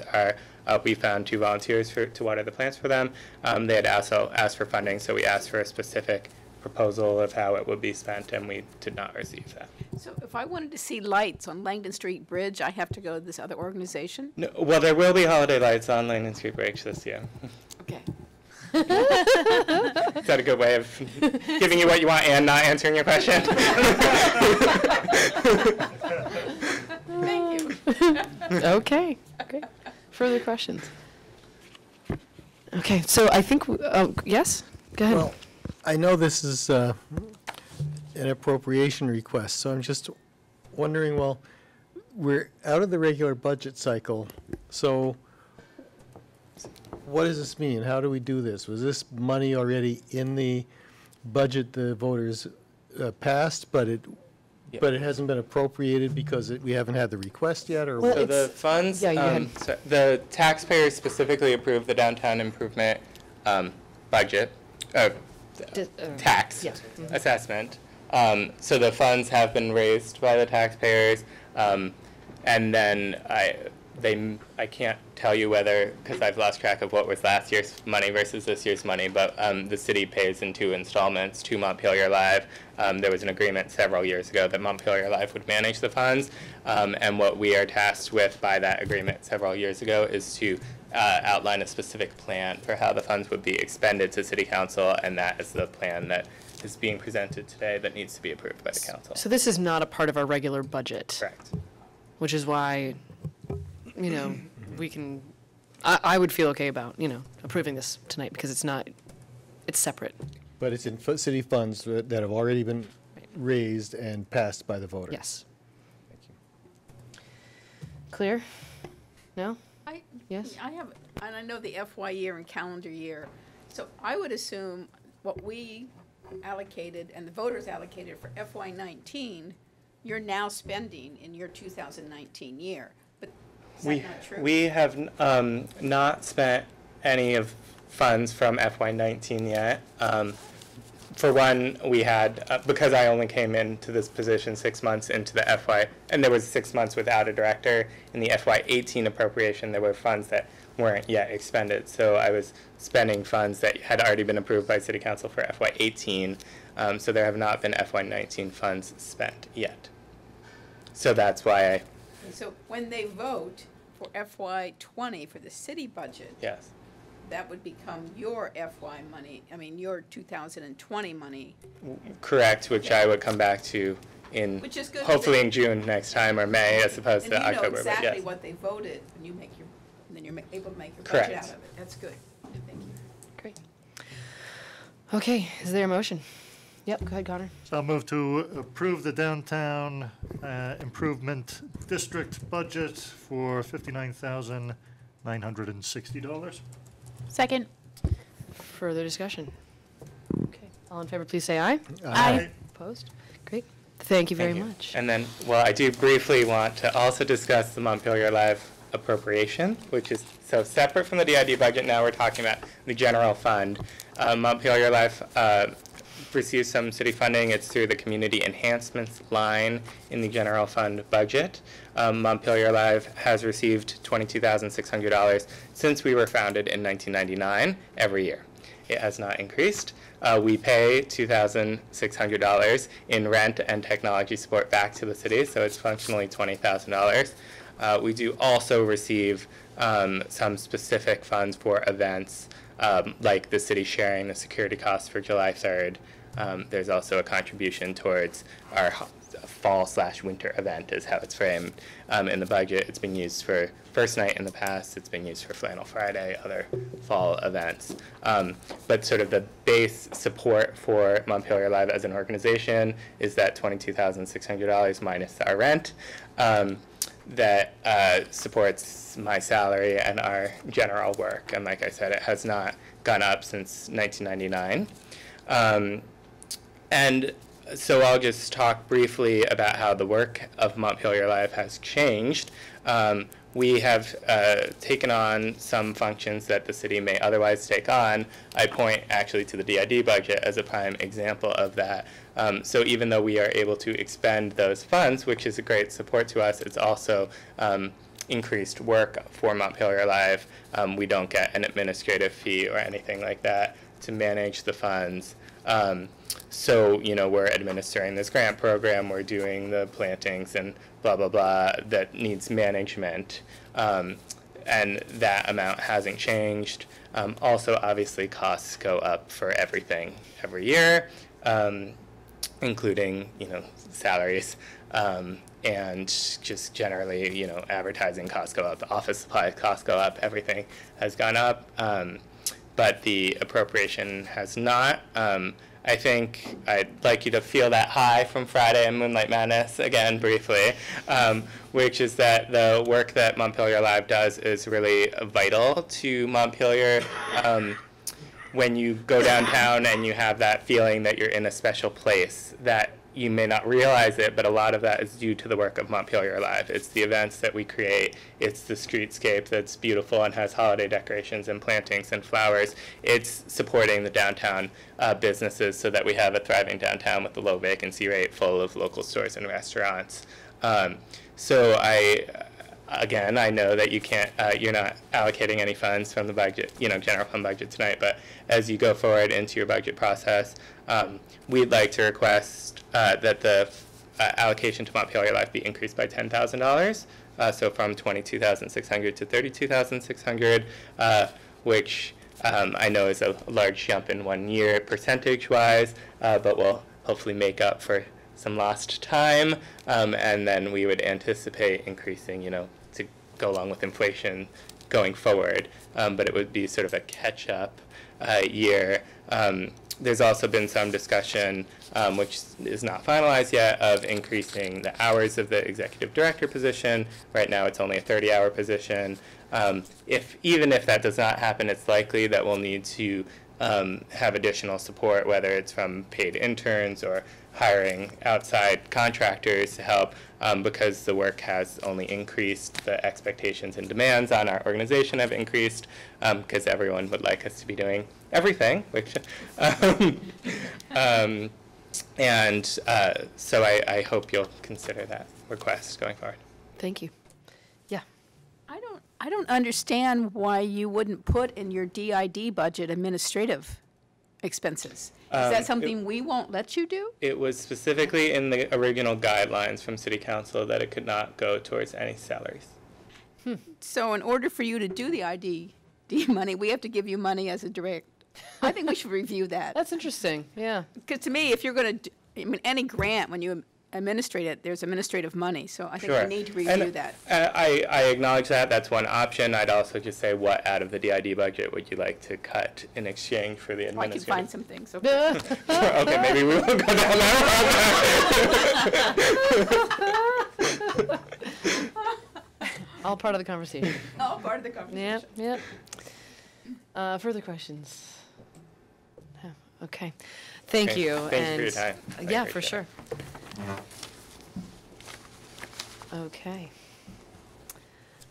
All right, so, Kate. Welcome. Big crowd tonight. I know, right? Now, theoretically, We wean them out. we were going to be also talking about the net zero resolution.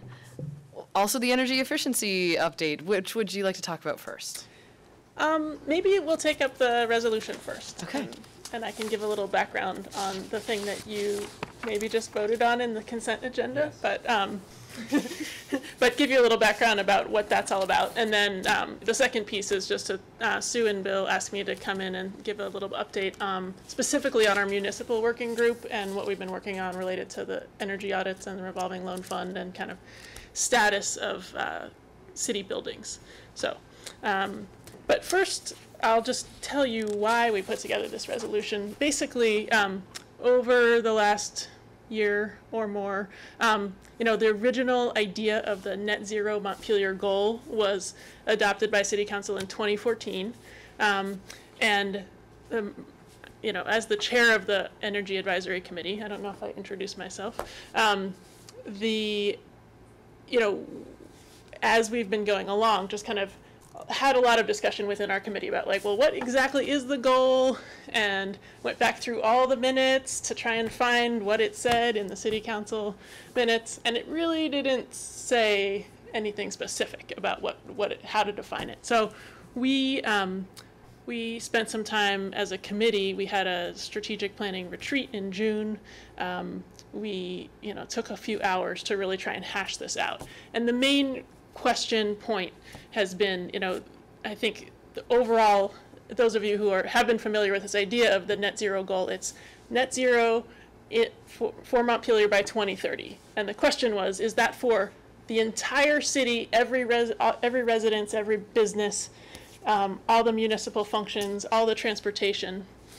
So kind of like the bigger definition would be like the whole community, or a more refined definition would be just municipal buildings and functions.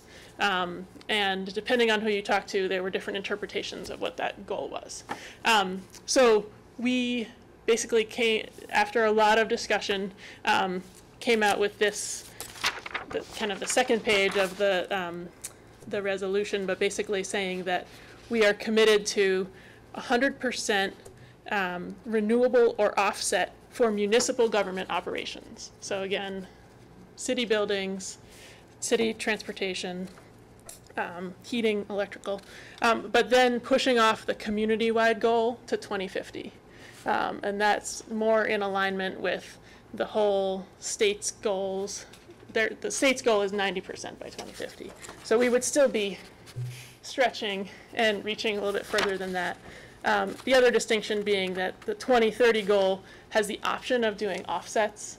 So if there are certain areas where we can't get to 100% renewable, like say in, you know, the fuel for our heavy equipment or something like that, then we could potentially use purchase offsets to be able to say we got to 100% net zero. But we didn't allow that option in the 2050 version, because we have more time. So that was really the purpose of this, was to get this on paper, get it in the record, as this is how we're defining our goal. And then the three directions basically at the bottom talk about how we are asking city staff and all the different city departments to be part of this process. So basically asking each city department to identify opportunities, to align their policies, procedures, and practices with the goal, and to report on it annually. What we'd really like to be able to do is have a little section in the annual report that goes through different departments and helps, you know, kind of nudge the departments to identify what they're doing and what they could be doing. We recommend that, this recommends that city staff develop a 10-year plan. Basically, how do we get to this 2030 goal? What are the actions? And this would be in addition to the overall energy plan that will be part of the city plan that the planning department or planning commission is working on. And then the third piece was directing the planning commission to just review the zoning bylaws and the new city plan to make sure that it's in alignment with these net zero goals. So does anyone have questions about the resolution? I would just like to highlight that I love this, but my highlight is more in terms of the parking garage. And I guess it just seems to be an interesting juxtaposition that we're talking about, you know, sort of by 2030, 100% of our city will be you know, net zero, and we can do offsets if we need to, but that we're, you know, contemplating spending $10.5 million on, in essence, fossil fuel infrastructure. And so I just want the council to be mindful that we're sort of talking out of both sides. Okay, well, I voted no, but I think it's important that we're mindful that this is sort of in opposite with that in a lot of ways. So I'm gonna, oh, sorry, I don't want to cut you off. I would actually disagree. And the reason is because it's very likely that no single solution is going to exist in terms of transportation for everybody. And a very real part of my vision for the future of transportation in Montpelier includes a substantial number of electric vehicles. In fact, there's probably going to be a lot of, I hope, autonomous electric vehicles, and they will need to charge somewhere during the day, and we're already planning for there to be electric vehicle charging stations in this facility, and my hope is that we can, as that demand increases, that we can expand the number of electric vehicle charging stations in that area, and then we can be removing parking from elsewhere in the city, particularly that is not equipped to provide that kind of charging infrastructure.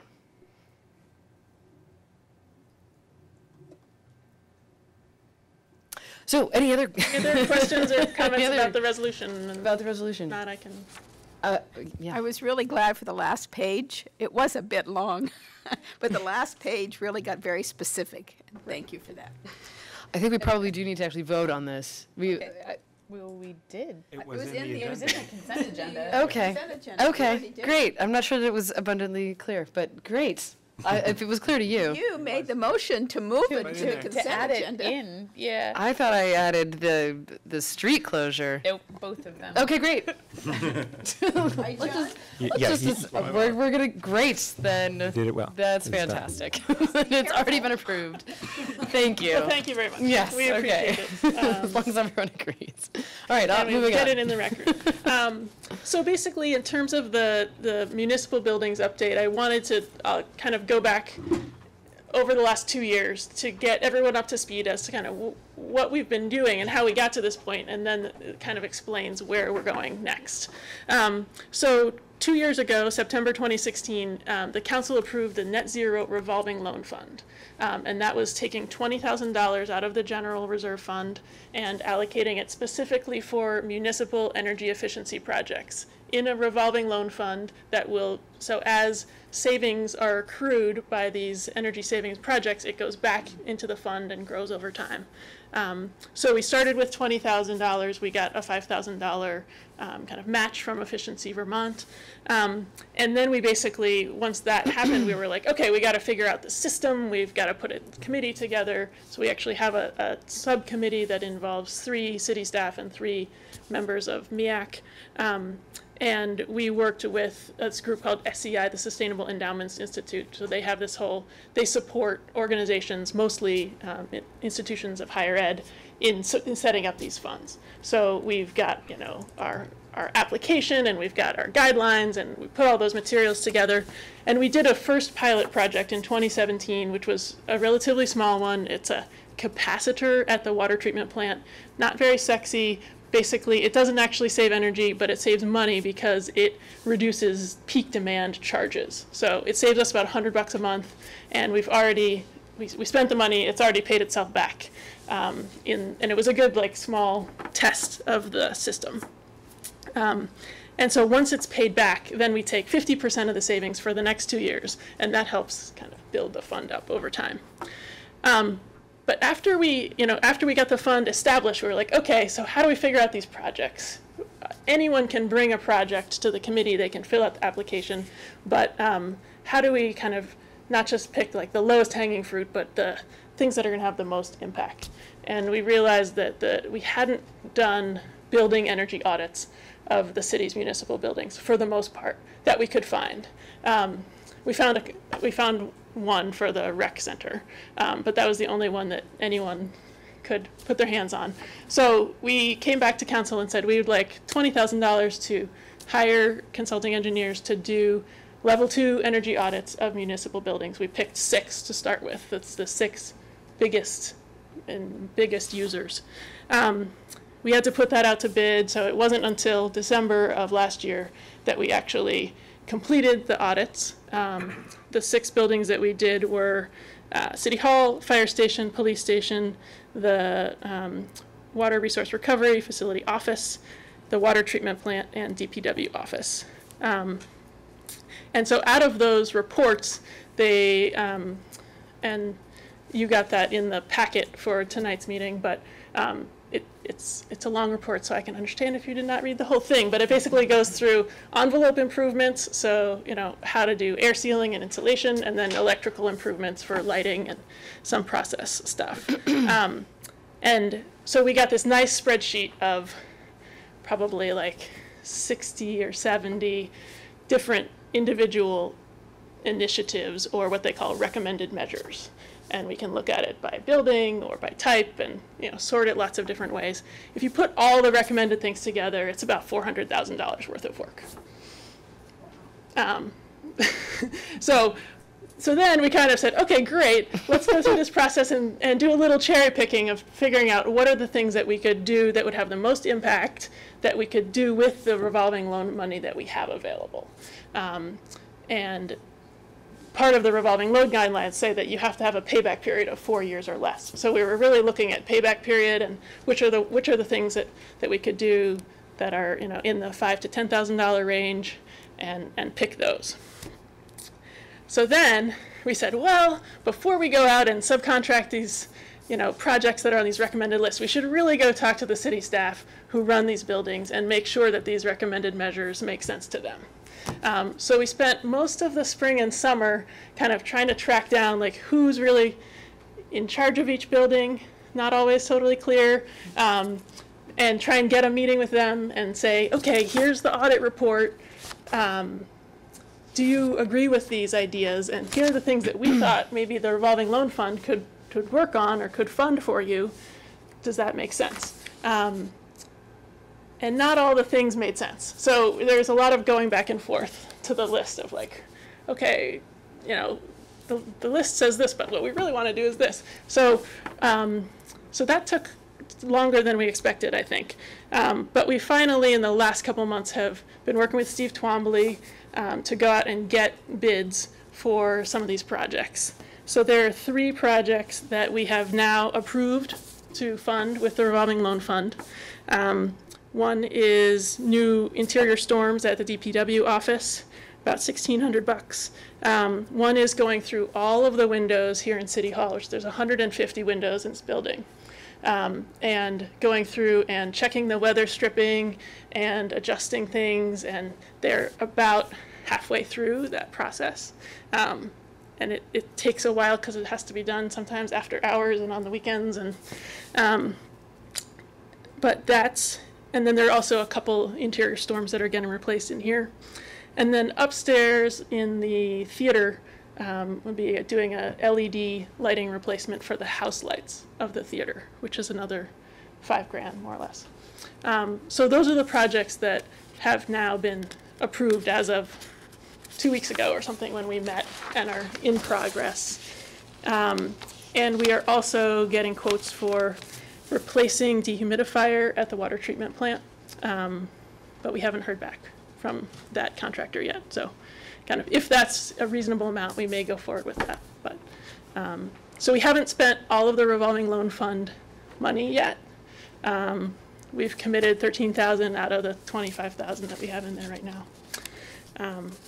So I think the bigger picture thing to say is like, yeah, it takes some effort to like get all these projects lined up. Hopefully someday when we have a energy and facilities coordinator on staff, this would be part of their job. even just like coming up with this took me a long time to try and track all this stuff down.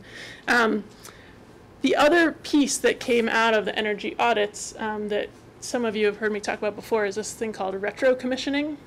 And so what retro commissioning is you go into an existing building and look at the existing systems for heating, ventilation, air conditioning, cooling.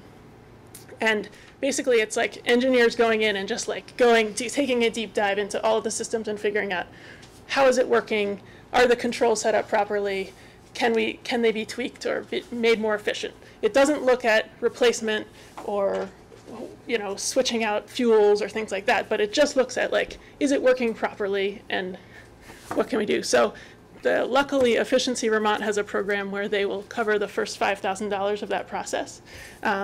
We brought them in and worked with, use the Efficiency Vermont money to hire CX associates last year to do retro commissioning at the police station, which was a huge success. We discovered the issue that had caused doubling of their heating load. It was a $20 fan switch. And by fixing the fan switch, we have saved $14,000 a year. So big success story. And out of the audits, they said there are 3 areas that they recommended we do the retro commissioning on. And since that initial process has been free through Efficiency Vermont, we said, yeah, let's go ahead and do it. So over the summer, we did 3 more retro commissioning studies. One was looking at the district heat loop in the summer, so how it works down in the basement of City Hall and opportunities for improving the efficiency of that. Another one looked at the fire station. It has a snow melting system. So basically there is a heating loop that keeps the concrete warm so that snow doesn't build up in front of the fire station doors. So they looked at that. And then they also looked at the water treatment plant and the dehumidifiers and some of the stuff over there. So we just got those reports back in the last, one of them came in today. And none of them were like big aha moments, not as exciting or big opportunities like at the police station, but there are definitely some pieces that we can follow up with on those, and there may be a few projects out of that we can fund through the revolving loan fund. So I'm not going to go through everything we've done, but I did send around very belatedly this list of like what's been completed for each of the buildings, what's in progress right now, and what's potentially recommended going into the future. There are definitely some big projects that need to get done at some point that are way beyond the scope of the revolving loan fund. In particular, the DPW office and the Water Resource Recovery Facility office.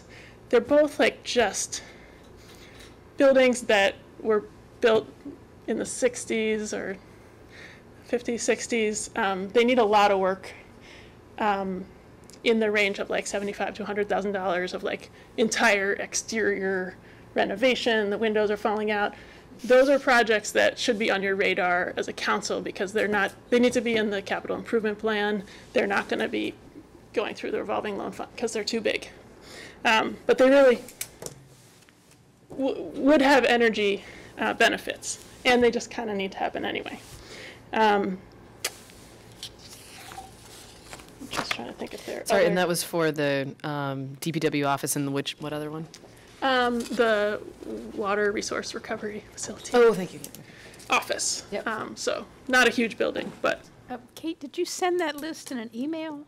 I did, yeah, just before this meeting, so it came through probably around 6 o'clock when I was printing this out. As long as I know where to look for it. But what I did in the notes is I put in links for all of these reports. So I think one of the challenges is like who's holding all of this information. Right. Not clear.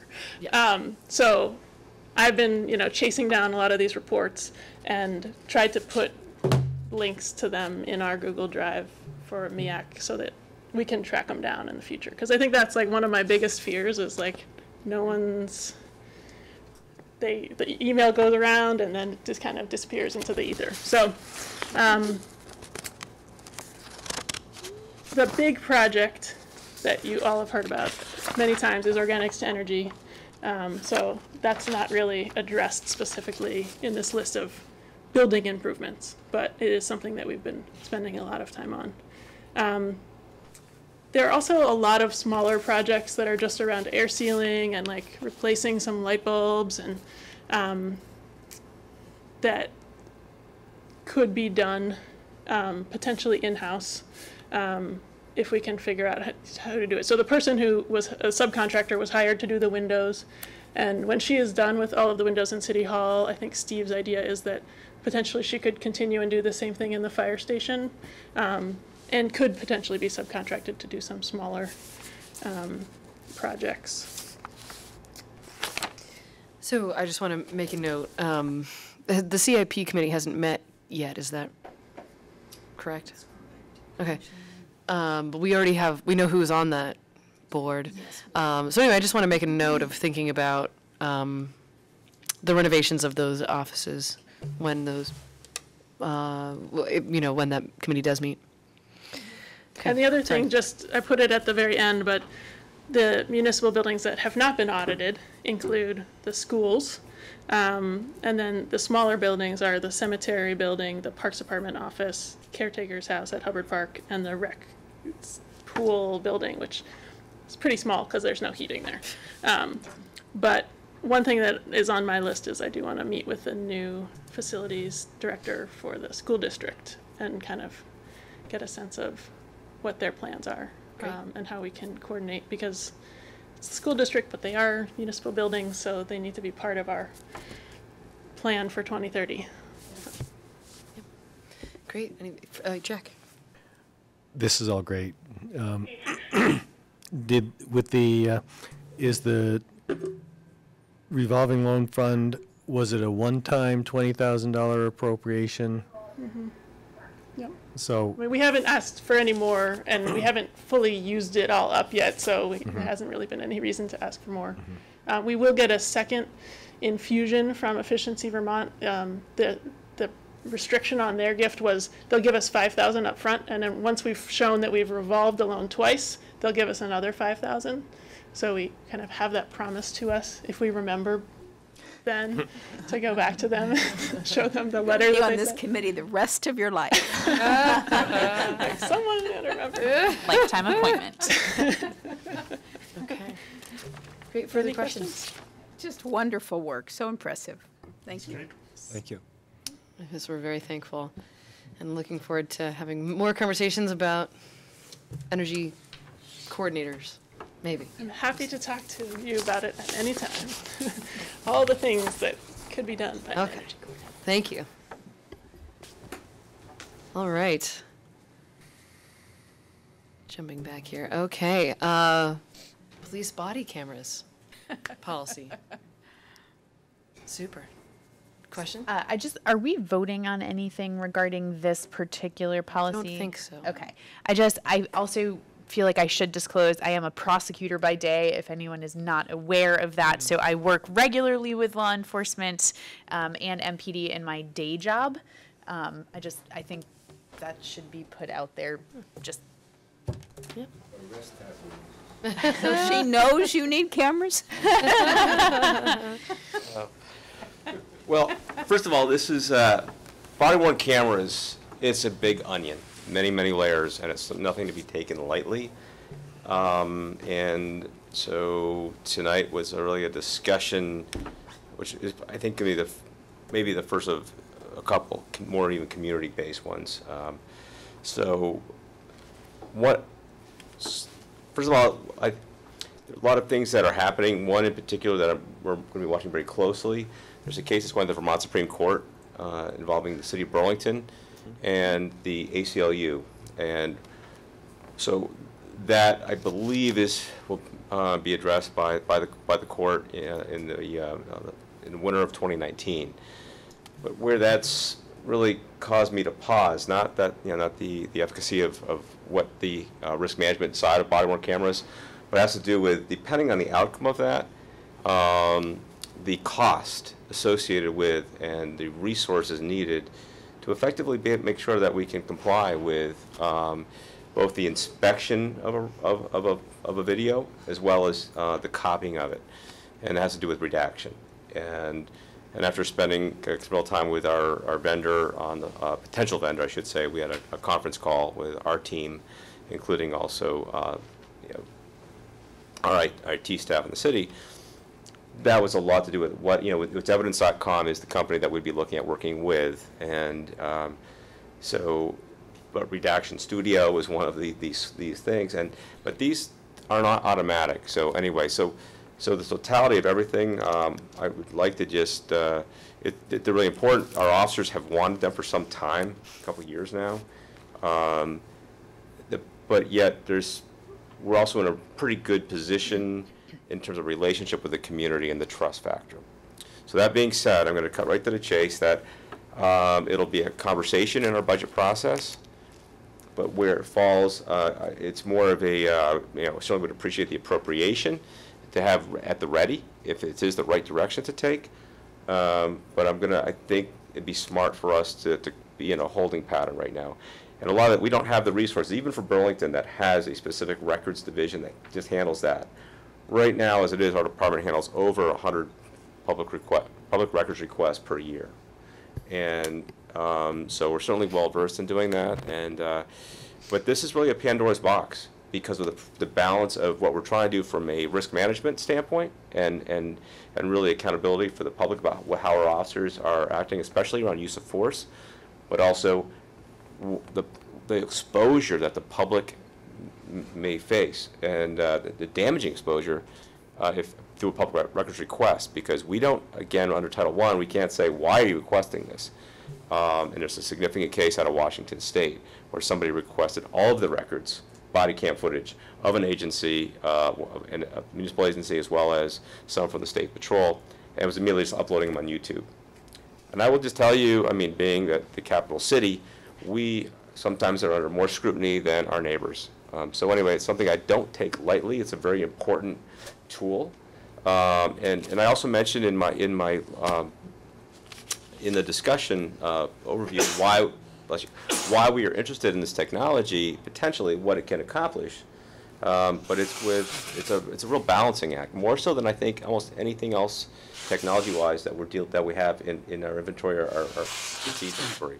So with that said, I can talk a lot about everything from what where it falls in the discussion piece of the President's Task Force report on 21st century policing, in particular the use of Pillar 3, and also some very positive statistics and reduction in force, as well as incidents, as well as officer complaints against the officers.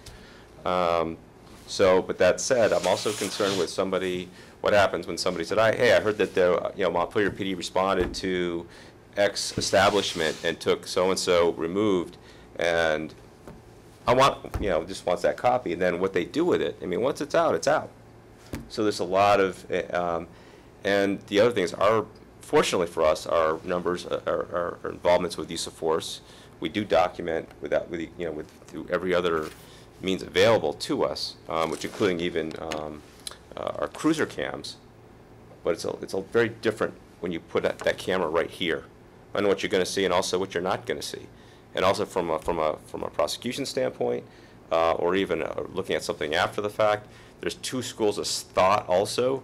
For example, do you allow officers on a critical incident view the footage ahead of time, so they make sure they get, in one regard, get the report, as accurate as possible with all the information they can. But then you're also taking away that does not follow best practice with trauma-informed interviewing, and also really capturing what was in the mind, thought process in a very traumatic, evolving situation. So then we have to consider how that impacts what the Supreme Court, United States Supreme Court has said about Graham versus Connor about officer use of force, and it cannot be with the hindsight of 2020. So that being said, there's a lot here. The roots of the policy that I sent out as a draft only, and we already have, since then, we've already looked at also some additions we'd like to make to it. Some recommendations came from the ACLU's model policy, specifically talking with our school resource officer, that we would not use these things in our school environment unless it was a real life and death situation that we're responding to. For example, the SRO would not have a body camera. So that said, anything help much do you want to talk about this, or little do you want to talk about this? I have a bunch of questions. There's a lot here. Go for it. All right. So I was looking at sort of all of the various options. Well, let's just start at the beginning. Is this going to replace dash cams, or is it going to be used in conjunction with? It would be used in conjunction with, and one of the things that, like the actual products that are in our police cars right now, it's a company called WatchGuard, again, it's proprietary, how their systems work. So one of the things that we're looking at with evidence.com, and that's why we had Seth with us on the conference call as well, we're looking at a way to, instead of us managing the data in-house, we would not be able to do that with the amount of data needed with the body cams. So we're seeing if we can also then upload our cruiser camera to evidence.com, and we should be able to do that.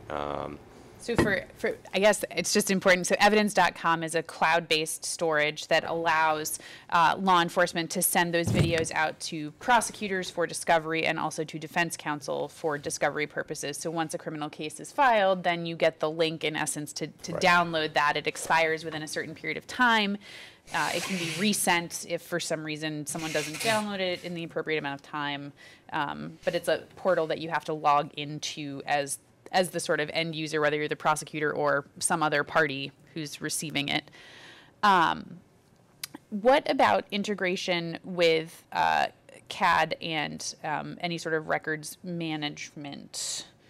Well, we're ready to go with Washington County State's Attorney's Office has not made available the ability to take through Valcor the full case transfer as done in Chittenden County. So that used to be my day job as well. I built the prosecutor's case management system. And so it's one of the things sort of statewide. It's a bigger conversation statewide. And so I know that you guys you have access to Spillman as well.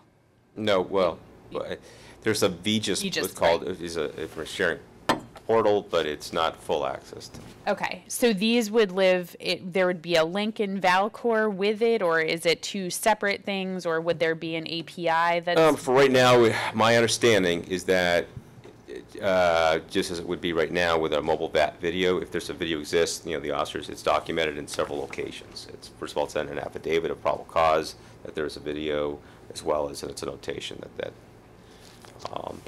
okay. that there was, their footage available. And so I looked through the policy, and one of the things that we've litigated across the state, particularly I guess in the last few months, I've even litigated it a few times myself, is this question about sort of how long we retain videos. And I know for DUIs, there's a particular time frame spelled out in Title 23, but for other kinds of cases, that's a big separate policy that we haven't even formulated yet, and it's something that we're wrangling with as we talk about not only data storage but also some of the flexibility and some of the options that you have with evidence.com. So, for example, you can set certain certain video files unless you tag it, and again that can be automatically purged after whatever prescribed time that is appropriate to also to comport with Secretary of State and Vermont's law, open records law. At any time, if we think that this encounter with, let's say, as a citizen, and boy, something didn't feel right, how this went, there could be litigation here. We can keep that indefinitely through evidence.com. So that's how we would manage that. And then the rest, it would be what is the retention policy. And that really is something that any government, municipality should really, look at. And it's something we're struggling with. It has to do with we're keeping boxes of hard files that we no longer need to keep, to making sure we have things. And so and certainly statute of limitations is a consideration there as well, both civil as well as criminal. If I can just also one last thing, just on the price. One of the other things with evidence.com, these are all historically been 5-year. I call them just deals with the devil, because to lock into technology over a period like that, it's still the best. It's still one of the best platforms in the nation, and I've had many conversations with other chiefs, and particularly even Mike Sherling, who was instrumental when he was with Burlington PD of getting putting Valcor together. And I said, well, if we can do Valcor, why can't we just do something like this on our own? And he goes, trust me, I said, no way can we replicate the evidentiary security protocols that are in that platform. So that said, purchasing the cameras, the initial layout, the equipment and hardware, but then the terabyte, the 2 terabyte storage that would come with it, the ability to import our others, and the docking station, and all of that, and would be about $71,000, $71,900 over the course of 5 years. So the initial outlay is the big hit, very comparable to what I put on the sheet. So the first year would be $29,500, and then for the next 4 years, it's $10,596. With that is an automatic replacement and upgrade of the cameras in 2.5 years. So 2.5 years from now, there would be an upgrade of camera and technology, and then at the end of 5 years. But for $4,400, this is where I'm also learning, because to try to keep pace with the technology. One area is in the policy that I added something from the Law Enforcement Advisory Board's model policy. Was in the event that something happens so quickly that the officers have time. I don't want to change whether it's a defensive block or drawing their weapon in an unexpected emergent situation. Oh darn, I didn't activate my camera. One of the things we looked at is, and we included in this proposal, is a small sensor, adhesive sensor that goes on our holsters. So if the weapon comes out of the holster and the officer doesn't automatically activates not only that camera, but you can set it to set the cameras in a range around that officer. There's even devices, so we did include that in this proposal if we were to go forward with this. And there's even technology now where it can be done if an officer is calling for help. A cruiser can, and one of the cruisers can activate it in these small modules in a police car to activate all the cameras in a certain range. And these cameras have a pre-record capability between 15 seconds up to 2 minutes. Of activation, similar to our other cams. So that aspect of it is where it's a really valuable tool for better documentation in our investigations. But again, it really comes down to how do we balance, significant privacy challenges to the public, as well as because the officers want them because the few complaints that we do get, where we've seen that we hardly get any complaints at all around our motor vehicle stop. And I will tell you, the first year when I was a sergeant, when we implemented the mobile cruisers, the cameras in the cars, the complaints that would come in and be like, okay, let's look at the video, and it's like, oh, what? And it's the public, unfortunately, in many cases, also behaving badly.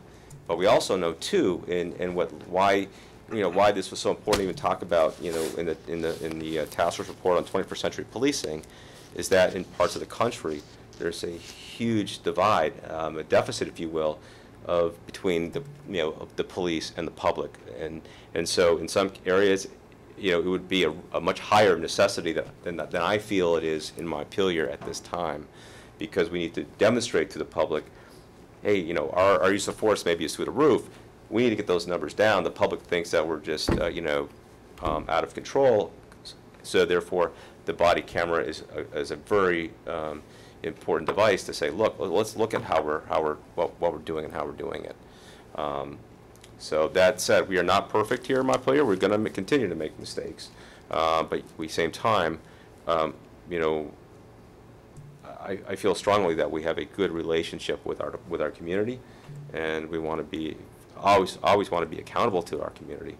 So, but at this time, there's so many things, and right now, I would like to. I think the smart move would be to hold off and let's see first of all what the Vermont Supreme Court does, because theoretically, if the court says that even if you have to go ahead and make those redactions for just a viewing, that's still time to do that, and again, we're dealing with a lot of big city issues as a police department for a very small police department, and I don't want to come back and to say, well, we now need to hire, and that might be in the future anyway, But a full-time person, that's all they do is handle these records requests.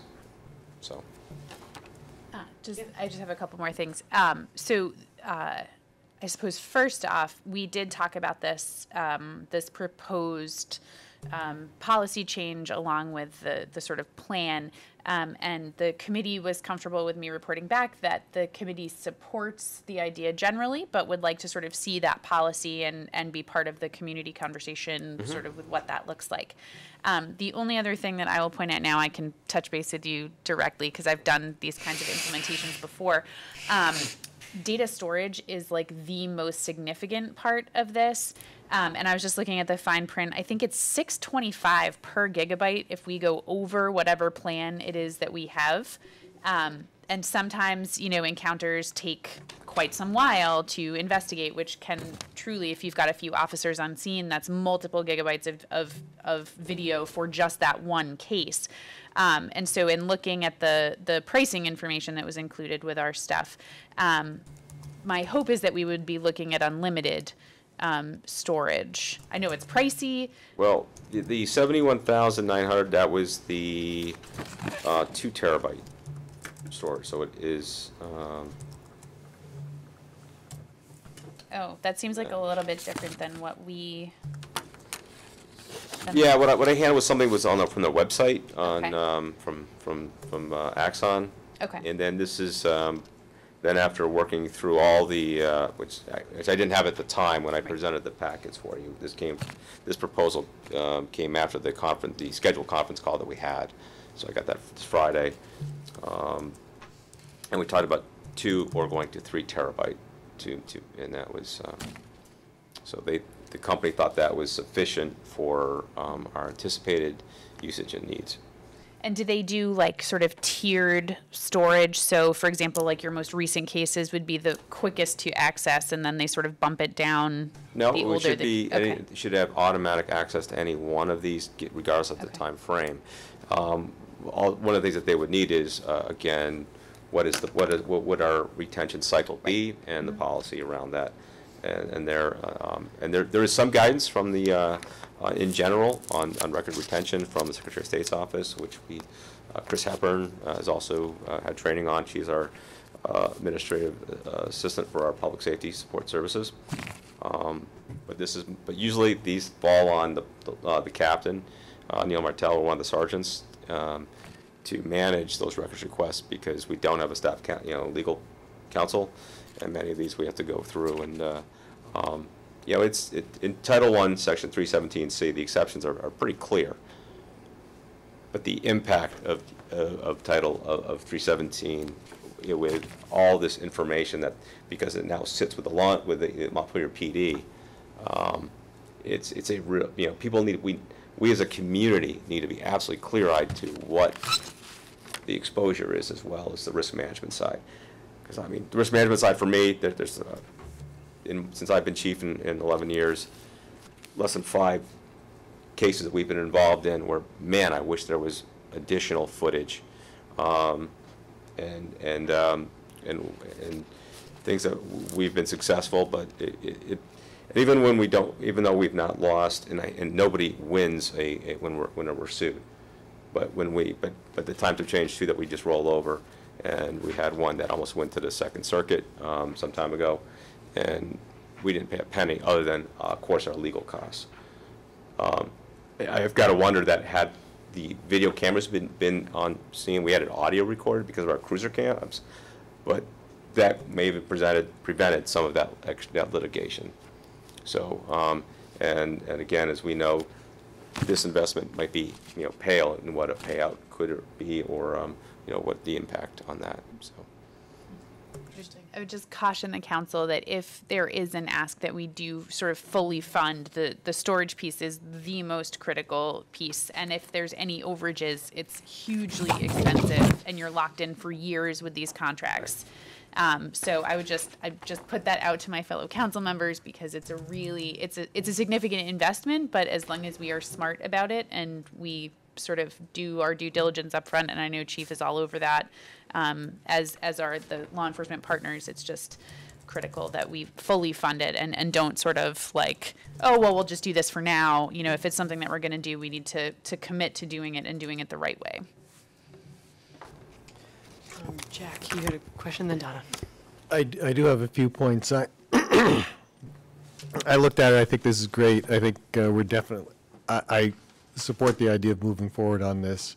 I reviewed the draft policy and the ACLU has a model policy. I don't know if you've consulted with the Vermont ACLU to talk about, try to get them to review what we're doing and get some ideas. I think it would be a good idea to do that. I've got I've not, I haven't had any relationship with Jay Diaz, unfortunately, as far as talking about those. But I do have, and I have reviewed the June 2018 model policy from the ACLU. There's some really important, good points. That's one of the things I would like to add, some things I'd like to add to our model policy as a most specific one that I think we were missing, even though we, in practice we wouldn't, but is the schools. But there's other things that absolutely I would not support. And at the end of the day, it's a policy that I have to implement. And the men and women of the Montpelier Police Department are my primary responsibility. So some of the things, so it's a different lens, but it's still something that does involve the community support conversation. And I think this is a much greater conversation beyond for tonight for the Montpelier community that I would love to have, even in a town hall type, maybe a coffee with a cop on steroids, if you will, to look at, because it's not just a new gadget that some agencies I think have taken quite lightly. One of the things, one of the objectives in the policy is, the last one is to enhance public trust. Yes. And there, I think we're in good shape because, as I say, I think, as you said, I think Montpelier public has a great deal of trust in the police department. And I certainly do personally, and I don't think that the police are violating people's rights, but I would encourage you to specifically add to the objectives that we want to protect civil rights and provide accountability for police conduct, because you clearly want that. Absolutely. And stating that publicly, that we're protecting all the people, including all the citizens you're interacting with, is a good public statement.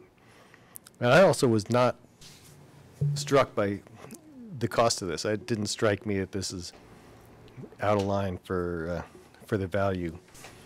I'll be interested to see what the Supreme Court does with this case, because the case that's before the Supreme Court is someone who observed an interaction between the police and some other people. He was just a bystander and said, well, I want to see the video of what happened, and the cost of redaction was the stumbling block in that case. And maybe there could even be a different standard for costs or assessment of costs, depending on whether it's someone who's been recorded on the video versus someone who isn't. But hopefully we'll get some guidance from the court on that. Just real quick on that, I mean, the case involved juveniles, and so there's some heavy redaction, and the individual had the ability to pay, which he did, pay over $220, I believe, to get a heavily redacted copy of the footage. And the judge just decision was in the first lawsuit with the ACLU saying that's not right because of the cost. That's not the end.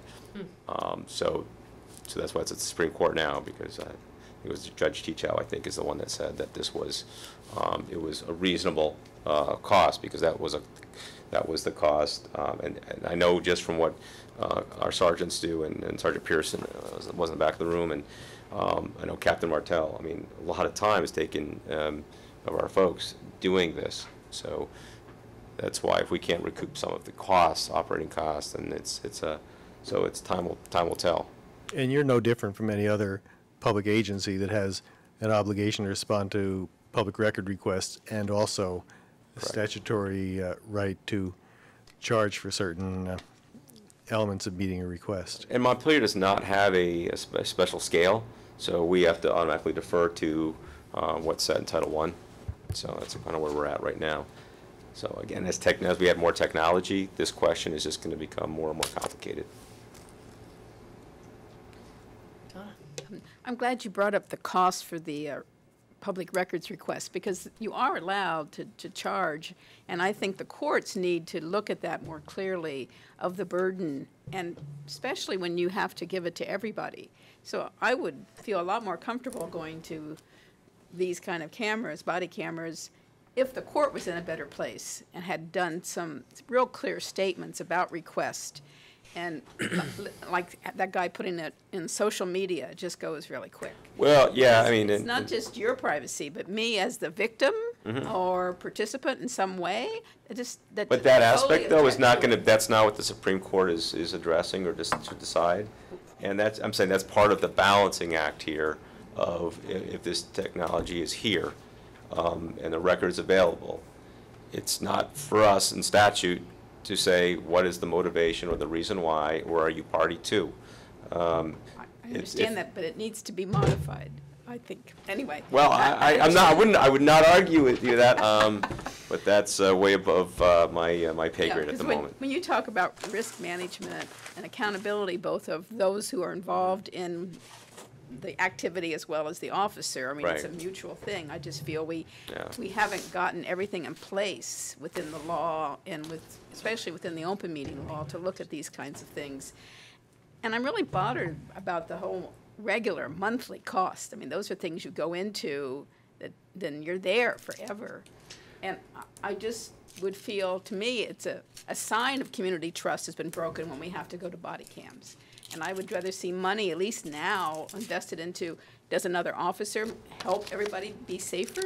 More training, more community meetings? I would go a long ways in that direction, that's all. Yeah, I mean, going back to this, to the report and some of the pros and cons, one is it has a chilling effect. I even feel it when I see an officer with a body cam. Is it this, is the camera on or not? I mean, you ask, you're in Manhattan, you ask for directions. Is it on or not? Why are you recording me or not? Those little things, that's just me. But also, what happens, and this is a concern these are conversations that we have been batting around at our department for some time now. What happens if there's a records request and somebody, is personally is damaged by the release of that video by another party, and it's out there? Is that going to have more of a chilling effect on police-community relations? Is that going to prevent somebody from wanting to call the Montpelier Police Department for help, saying, wow, so-and-so called you for help, and next thing you know, it's on YouTube. Yep. And that's part of why there's such a double-edged sword. They really talk about it a long time before. So, I think Pennsylvania has some of the most restrictive protections around public access to body-worn camera footage, but I'm not sure. But I've heard that they have a lot of prohibitions. But again, then at some point too, does that become counterproductive to what you're trying to accomplish from a trust and accountability standpoint? Well, other comments. Oh yeah, Jack, go ahead. You probably guessed this would come up. Not anything to do with body cams, but we're all hearing a lot about the scooters. Are you getting reports and doing like any more awareness to like get people off the sidewalks and stuff like that? The direction to staff, we certainly are getting some reports that are trickling in, and we have directed staff right from the start to really just be educational opportunities, not to be out there to writing tickets. The complaints that we're getting, it's everything from how they operate in traffic. Sometimes people, if you're not, if you look at something, all of a sudden the scooter's going to go there. And so there's that. We're getting complaints.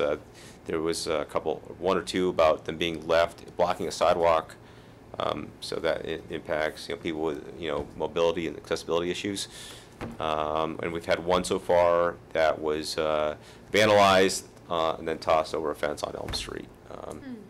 So that's the, and these are not out of line with what the large communities are seeing. And people aren't calling us, it's not our program, to say, hey, these are great. So we're generally going to have more negative comments. What we are doing to track this, so we can provide as much data, in particular, to the assistant city manager, if it's a formal complaint, like, hey, I just had an accident with one of these things, or motor vehicle complaint, where they cut me off in traffic, I almost caused an accident, that will be a police incident, call for service.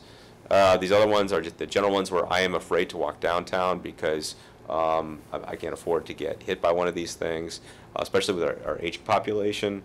Those we're keep trafficking on a spreadsheet as they come into dispatch, and then at the end we're going to get all that information to sue. So we have we can be as clear as possible of whether this is an appropriate device from a safety standpoint. Again,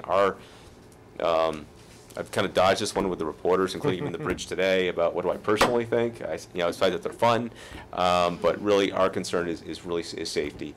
And there's certainly a downside that I'm a big fan of bicycles, potentially electric bicycles for Montpelier as alternatives, because I think our infrastructure is more suited to that.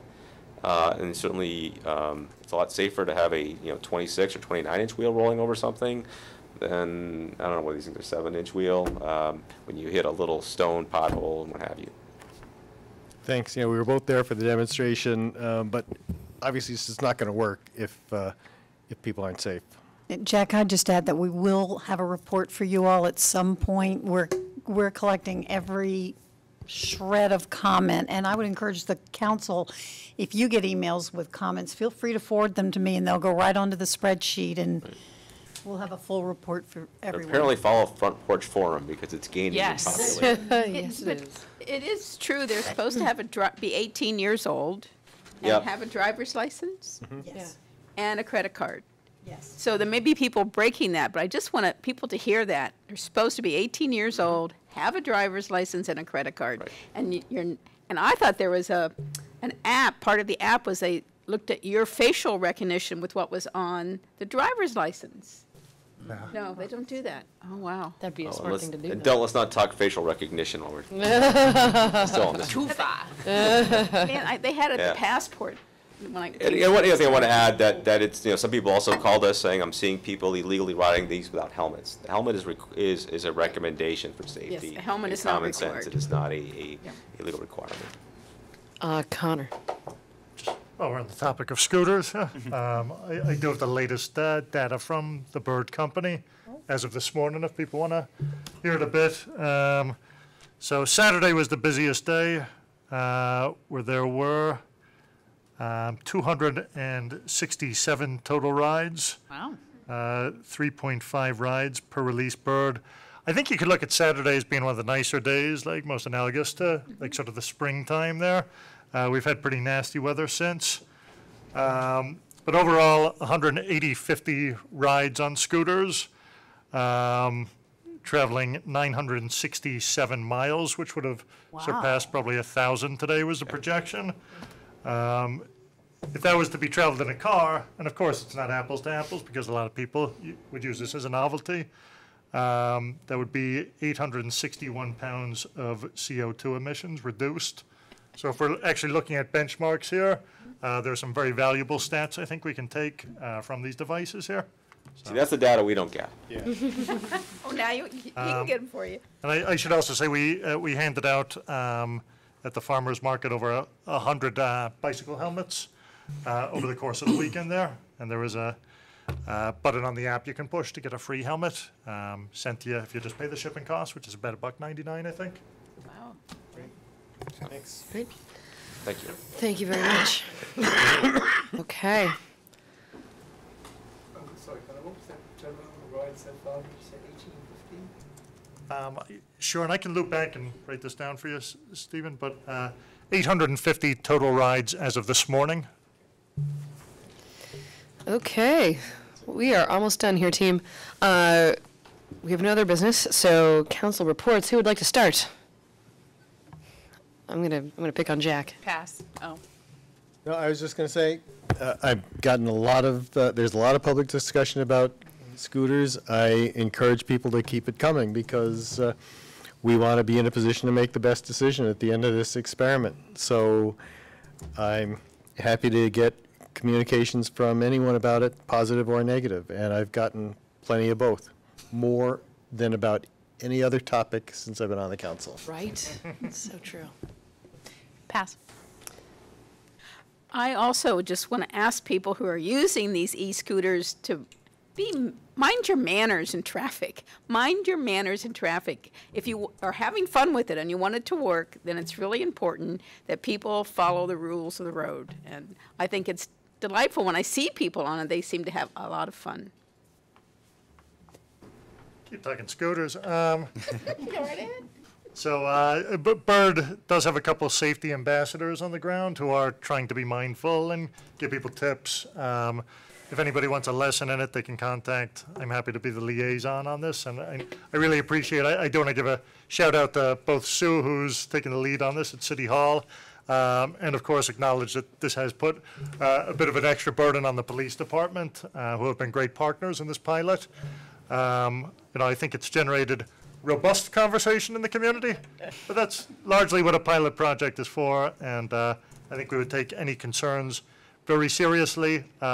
But I would also encourage people to try riding the scooters, because I found overwhelmingly the positive input has been from the 156 unique people who have signed up to take a ride on the Bird here. So there'll always be a few bumps in the road, but let's have an open mind about this. And an open road.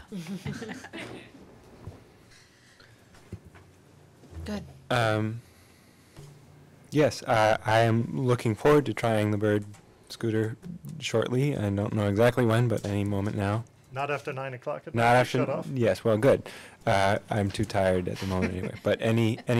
But by any moment now, I mean one of these days shortly coming up. I also want to emphasize that for me at least, even if we move forward with something like the electric scooters in town, I think it is a small part of what I hope to do. If the scooters are useful for getting some cars off the road some of the time, then I am in favor of them. And that's my broader goal. So I am in many ways more excited about transit options that, for example, allow you to carry groceries or other things that the scooters are not designed for. And it's understandable. They don't tick every box, but I'm looking forward to this as one small step to a larger goal of fewer cars and more safety, honestly, on the streets, because the streets are not safe. Streets in general are not safe because they have 3,000-pound objects driven by everyone that can go 100 miles an hour. So anyway, that's my anti-car rant for the moment. And if you want to hear more, you can show up tomorrow morning at 8:30 at Baguitos. I will be happy to talk to you or listen to you. I prefer that. So tomorrow I am taking a day off from school, and I am going to Brattleboro, where I will be hanging out with the Central Vermont. Well, yeah, people from the Central Vermont Solid Waste District, as well as Lucas Herring, Mayor of Barrie. But we're going to Brattleboro to check out their municipally run trash recycling and compost operation, as well as, they're the only town in Vermont that has a plastic bag ban, and it's apparently been going well. And so I want to hear about how they did that, and how they got to a citywide or town-wide composting operation, and see if we can bring back some of that wisdom. So anyway, more to come on that. Right. Just say that early voting is robust. And that's all I will report. Remind people about our meeting on Monday. Yep, public hearing on Monday on the ballot items. And I'll just say quickly, and you will be noticing, I don't know if you all remember this, but we had some funding in to do flashing lights on some of the busy crosswalks. And that was that project was delayed, but those flashing lights are starting to go in. So you'll see them at 4 crosswalks in town. And then very quickly, there's a public hearing tomorrow night at the high school at 5:30 on what we might want for a recreation center going forward. Do we want to preserve the rec center we have on Berry Street? Do we want to consider building a new recreational facility that might even have a pool or two? So if people have opinions, show up at the high school tomorrow at 5:30. Excellent. Okay, so without objection, we're going to consider this meeting adjourned.